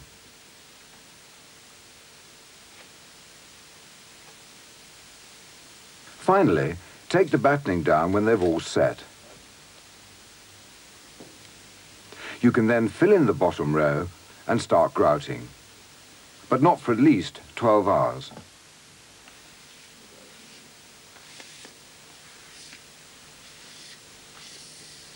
For a truly professional finish, draw the round end of the tile cutter, or a lollipop stick, along the joints. Wait for it to dry and polish off with a clean, dry cloth.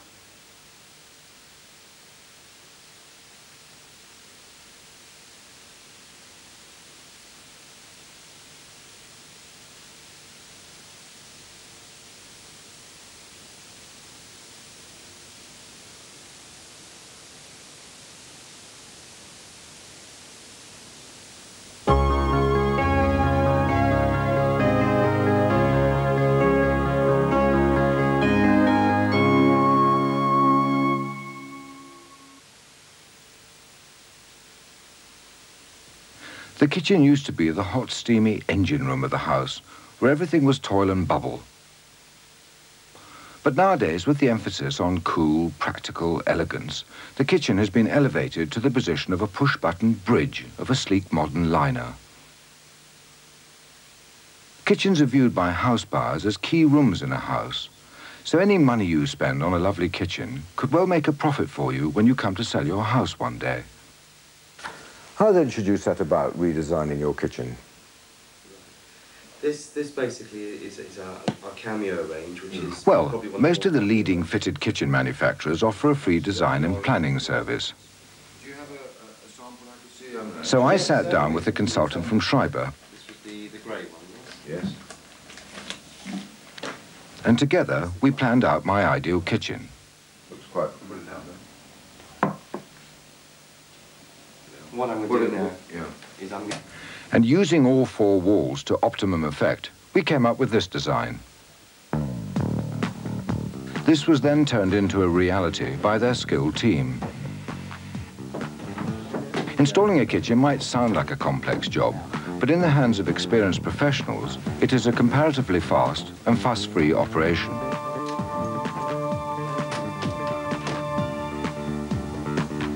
The units themselves have all been through a vigorous quality control procedure before leaving the factory.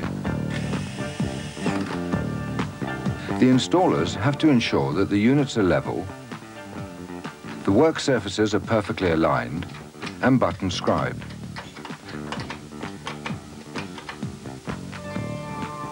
So that the overall finish is just as you expected.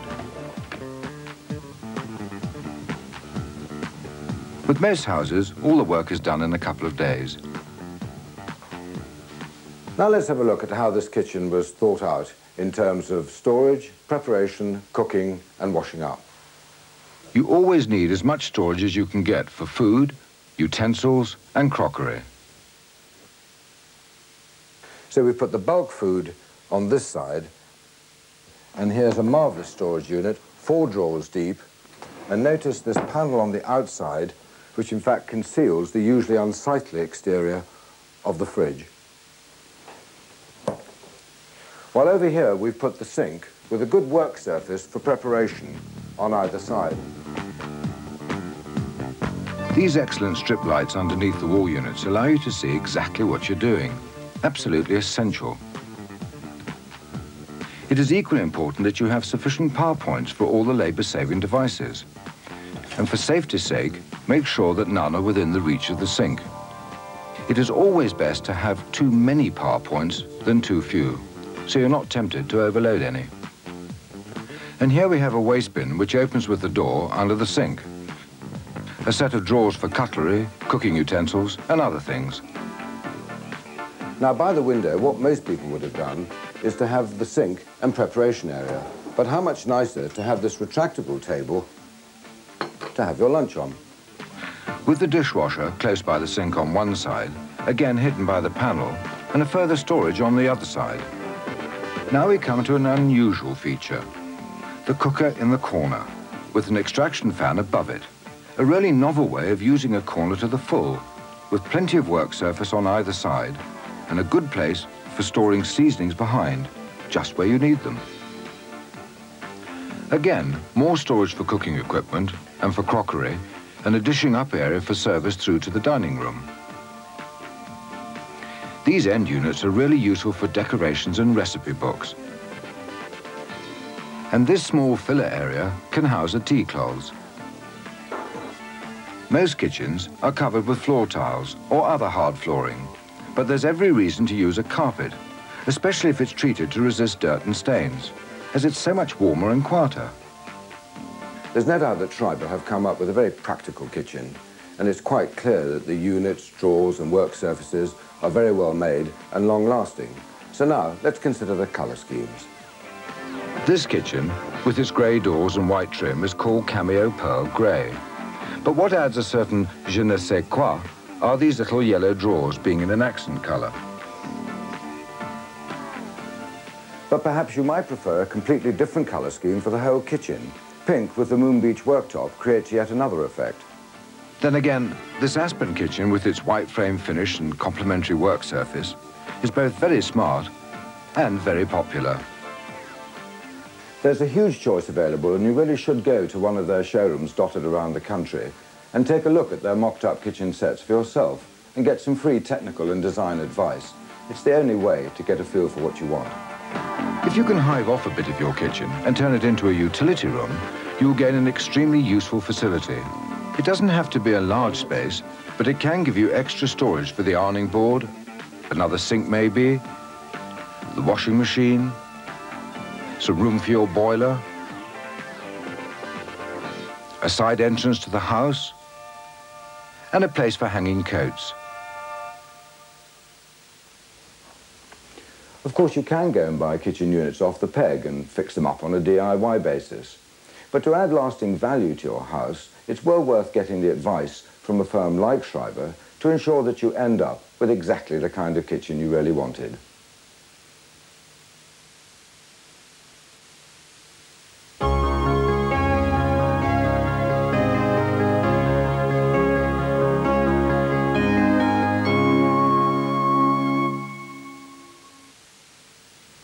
It's lovely looking through glossy magazines to see how other people live, but unfortunately such personally designed rooms don't usually fall into one's price bracket.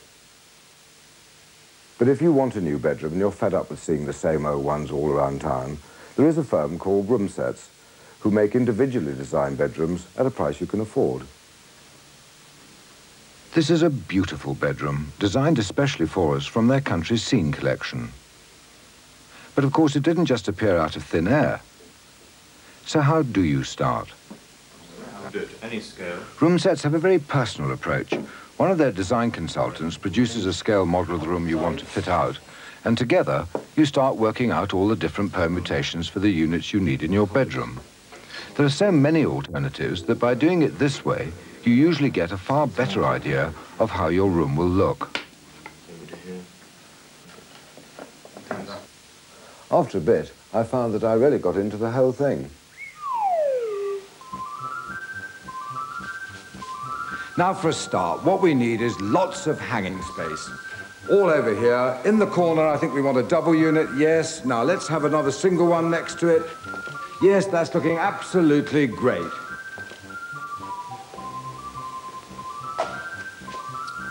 Now what about a dressing table by the window? No, no. Try where the fireplace is. Now, another wardrobe on the other side. Good. Now, can we squeeze another one in? Hey, careful up there. Good, that's better. Thank you. Oh, that's nice. Now, what about some chest of drawers by the window? Why not stick some cushions on as a window seat? I say this is tremendous fun. Now, if we put an ensuite bathroom through there, whoops, we end up with a dramatically different kind of bedroom altogether. These designer bedrooms by Room Sets are an impressive collection of modern units, which, as you've seen, can be arranged in practically any way you like. Once you've established your room layout, the model is converted into a detailed plan for the factory. Your personally designed units are then made on a high-technology production line and installed in your home by a highly trained team, usually in a day. Each drawer can be removed easily for cleaning, won't tip up, and glides silently in on nylon wheels. The concealed hinges swing inwards, so the edges of even the most closely fitted doors cannot scrape your walls. Adjustable feet compensate for uneven floors by leveling your cupboards and drawers. Much thought has gone into providing ample storage space, including features such as this sliding shoe basket and unique cantilevered rail. With the variety of finishes to the doors and the choice of colour and decorative pattern styles, there are in fact over 700 designs from which you can choose. Then add to that a wide selection of handles, and you can ensure that you'll have a very individual room. A lot of rooms have irregular features which have to be dealt with at the design stage. For example, an old chimney breast can either be designed in or designed out. And by coordinating features such as this vanity unit, you can echo the character of adjoining rooms. Here, the same material on the front of the units is being applied to the wall.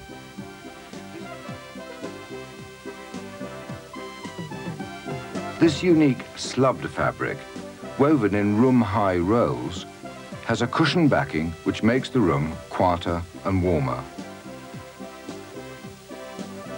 Using a special adhesive applied to the perimeter of your walls, the fabric is stretched over the surface and bonded to it. Sheer extravagance. As you might expect, room sets can create marvels almost anywhere, even in a small space for a child to sleep and play,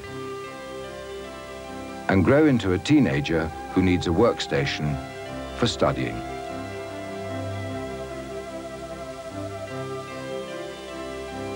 And how about this for a room? The modern equivalent of the four-poster. And cupboards finished with foils on cream. This unique cupboard is specially designed for the corner of a room where space would otherwise be wasted. And incorporated within this unit is a cleverly designed shoe cupboard. On the other hand, this design allows for twin beds and makes an ideal spare room. So many people work from home these days that it's sometimes necessary to turn a bedroom into a home office. Equipped with attractive storage units from room sets, so you can combine elegance with efficiency. And you can always turn the room back into a bedroom later on. This brochure contains lots more ideas for any kind of room you can imagine. Have a look, and you'll soon start designing your own bedroom. Let's look more closely at some of the window dressings we've seen in this and other rooms.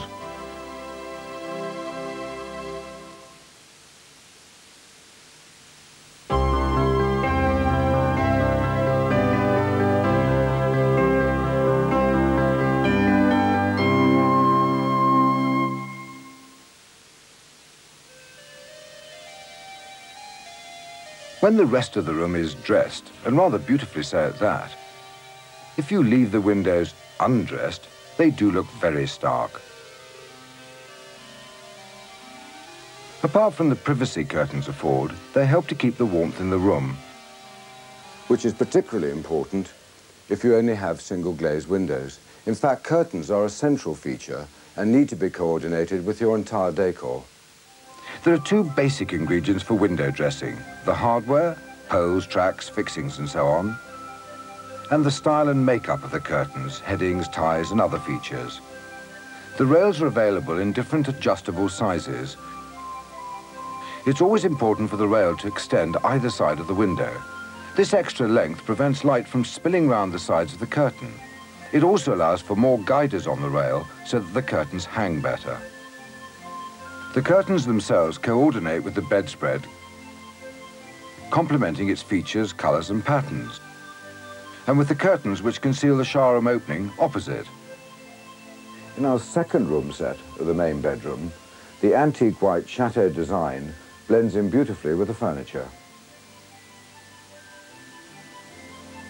And the tie-backs make a most attractive archway with the curtains open. Now in here we're going to use the monorail discrete track, which you can fix very easily yourself. This time we're going to adapt the rail to take a Roman blind. Having bought the right length of track, the stops are put in at intervals to thread the cords through. Windows often have concrete lintels, so that you need a masonry drill bit and, if possible, a hammer action drill. Then off you go, having marked the positions first. Mount the track onto a batten shaped to the window recess and face it with Velcro. Plug the hose and screw the batten firmly into place. Now you're ready to hang your blinds.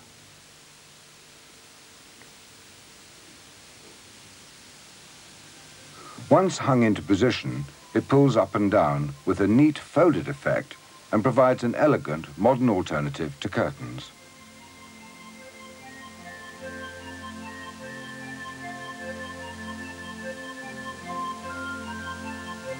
This half tester, as it's called, over the bed, creates a marvellous effect by using the consort sheared track by Kirsch in conjunction with the soffit board, and it produces a very feminine feel to the room.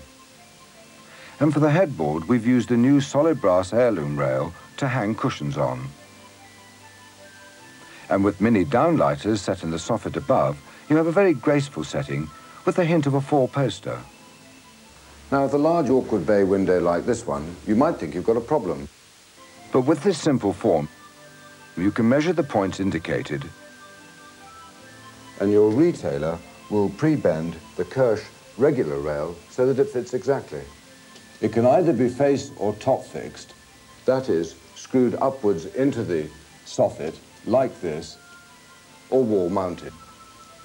Then with this custom-made curtain from British home stores, you have a really super window dressing that opens and shuts smoothly.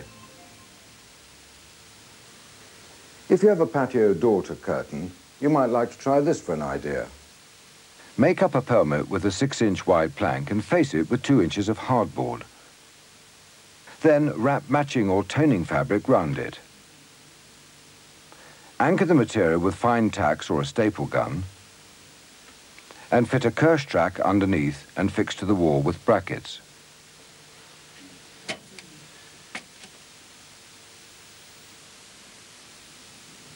Then, with the easy pleat heading and 4-prong hooks, fit the curtains to the track. To leave the first 6 inches of the curtain without a pleat and pin to the board, so that there's no gap between wall and curtain. For added luxury, why not have a sesame curtain rail motor, and you have a smooth way of drawing your curtains without them ever ballooning out. Now, isn't that an elegant setting for dinner?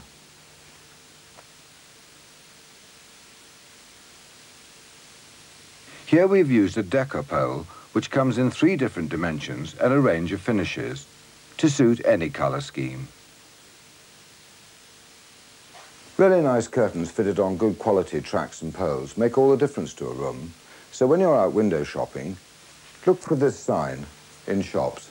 It means that staff have attended a special training scheme run by Antiference and are fully qualified to advise you on all aspects of fitting curtain tracks and achieving the best effects with your window dressings.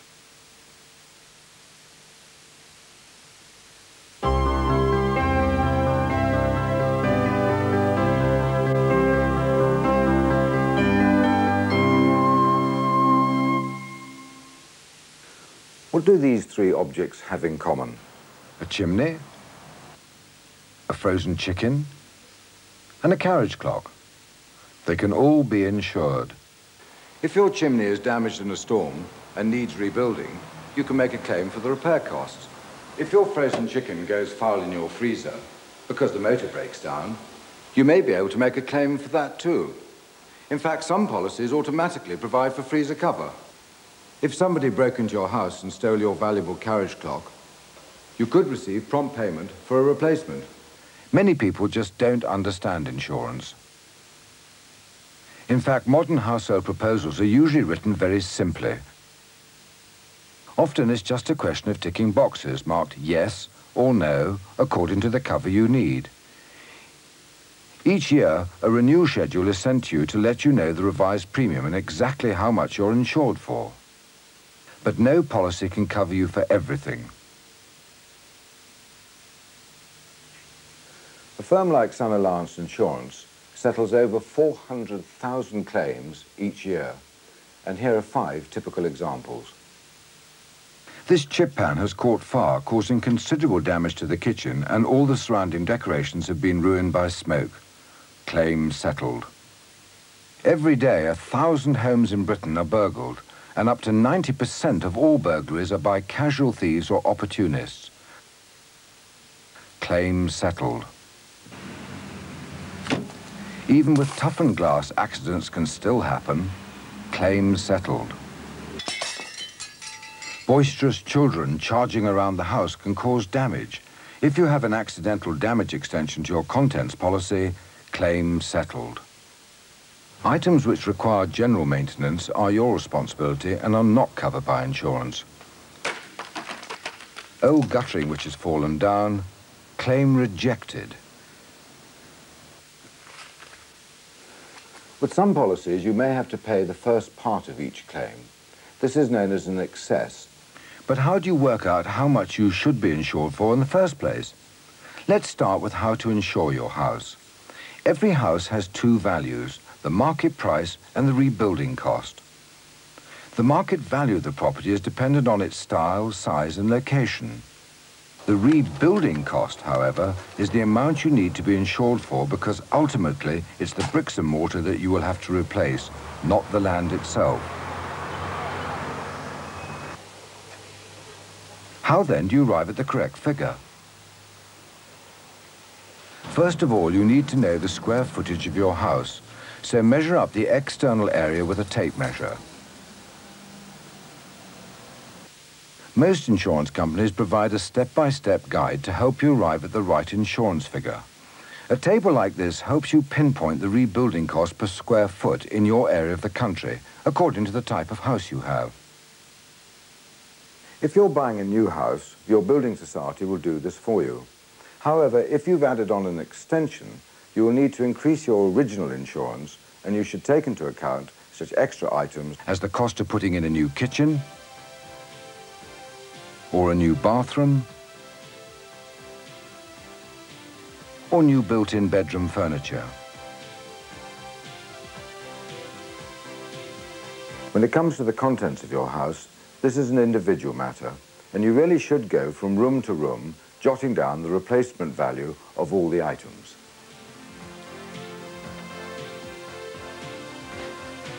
What would it cost to replace your furniture, carpets and curtains? Your television, video and hi-fi equipment? What about your books, records and cassettes? In your kitchen, you will have a lot of valuable items such as your cooker, refrigerator and dishwasher, all your china, glass and cutlery. And don't forget such things as the spirits and drinks, presents you may have been given, or even your clothes.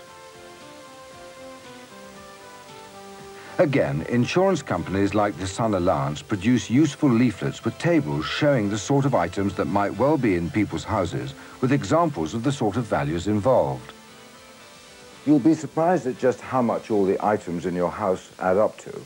And to get full value, should disaster strike, you really must be fully insured. Insurance cannot stop a disaster happening. The feeling of having one's house violated is as shocking to many people as the loss itself. So how can you best help to protect your home and your family? With buildings, it is a question of proper and regular maintenance. In your home, being more safety and security conscious. Fit good quality locks to doors and windows and use them. You should also be aware of dangers such as using blow lamps. Use time switches when you're out to give the impression that someone's in, and ask your neighbours to keep an eye on your property when you're away. You should know where the water stopcock is in case of an emergency. And write your name and postcode on your valuables in invisible ink using a special marker pen. The writing only shows up under ultraviolet light. In fact, to help you make a start on making yours a safe and secure home, the Sun Alliance, Britain's largest home insurer, is giving away free one of these special marker pens. All you have to do is clip the coupon in the booklet and send it to the company.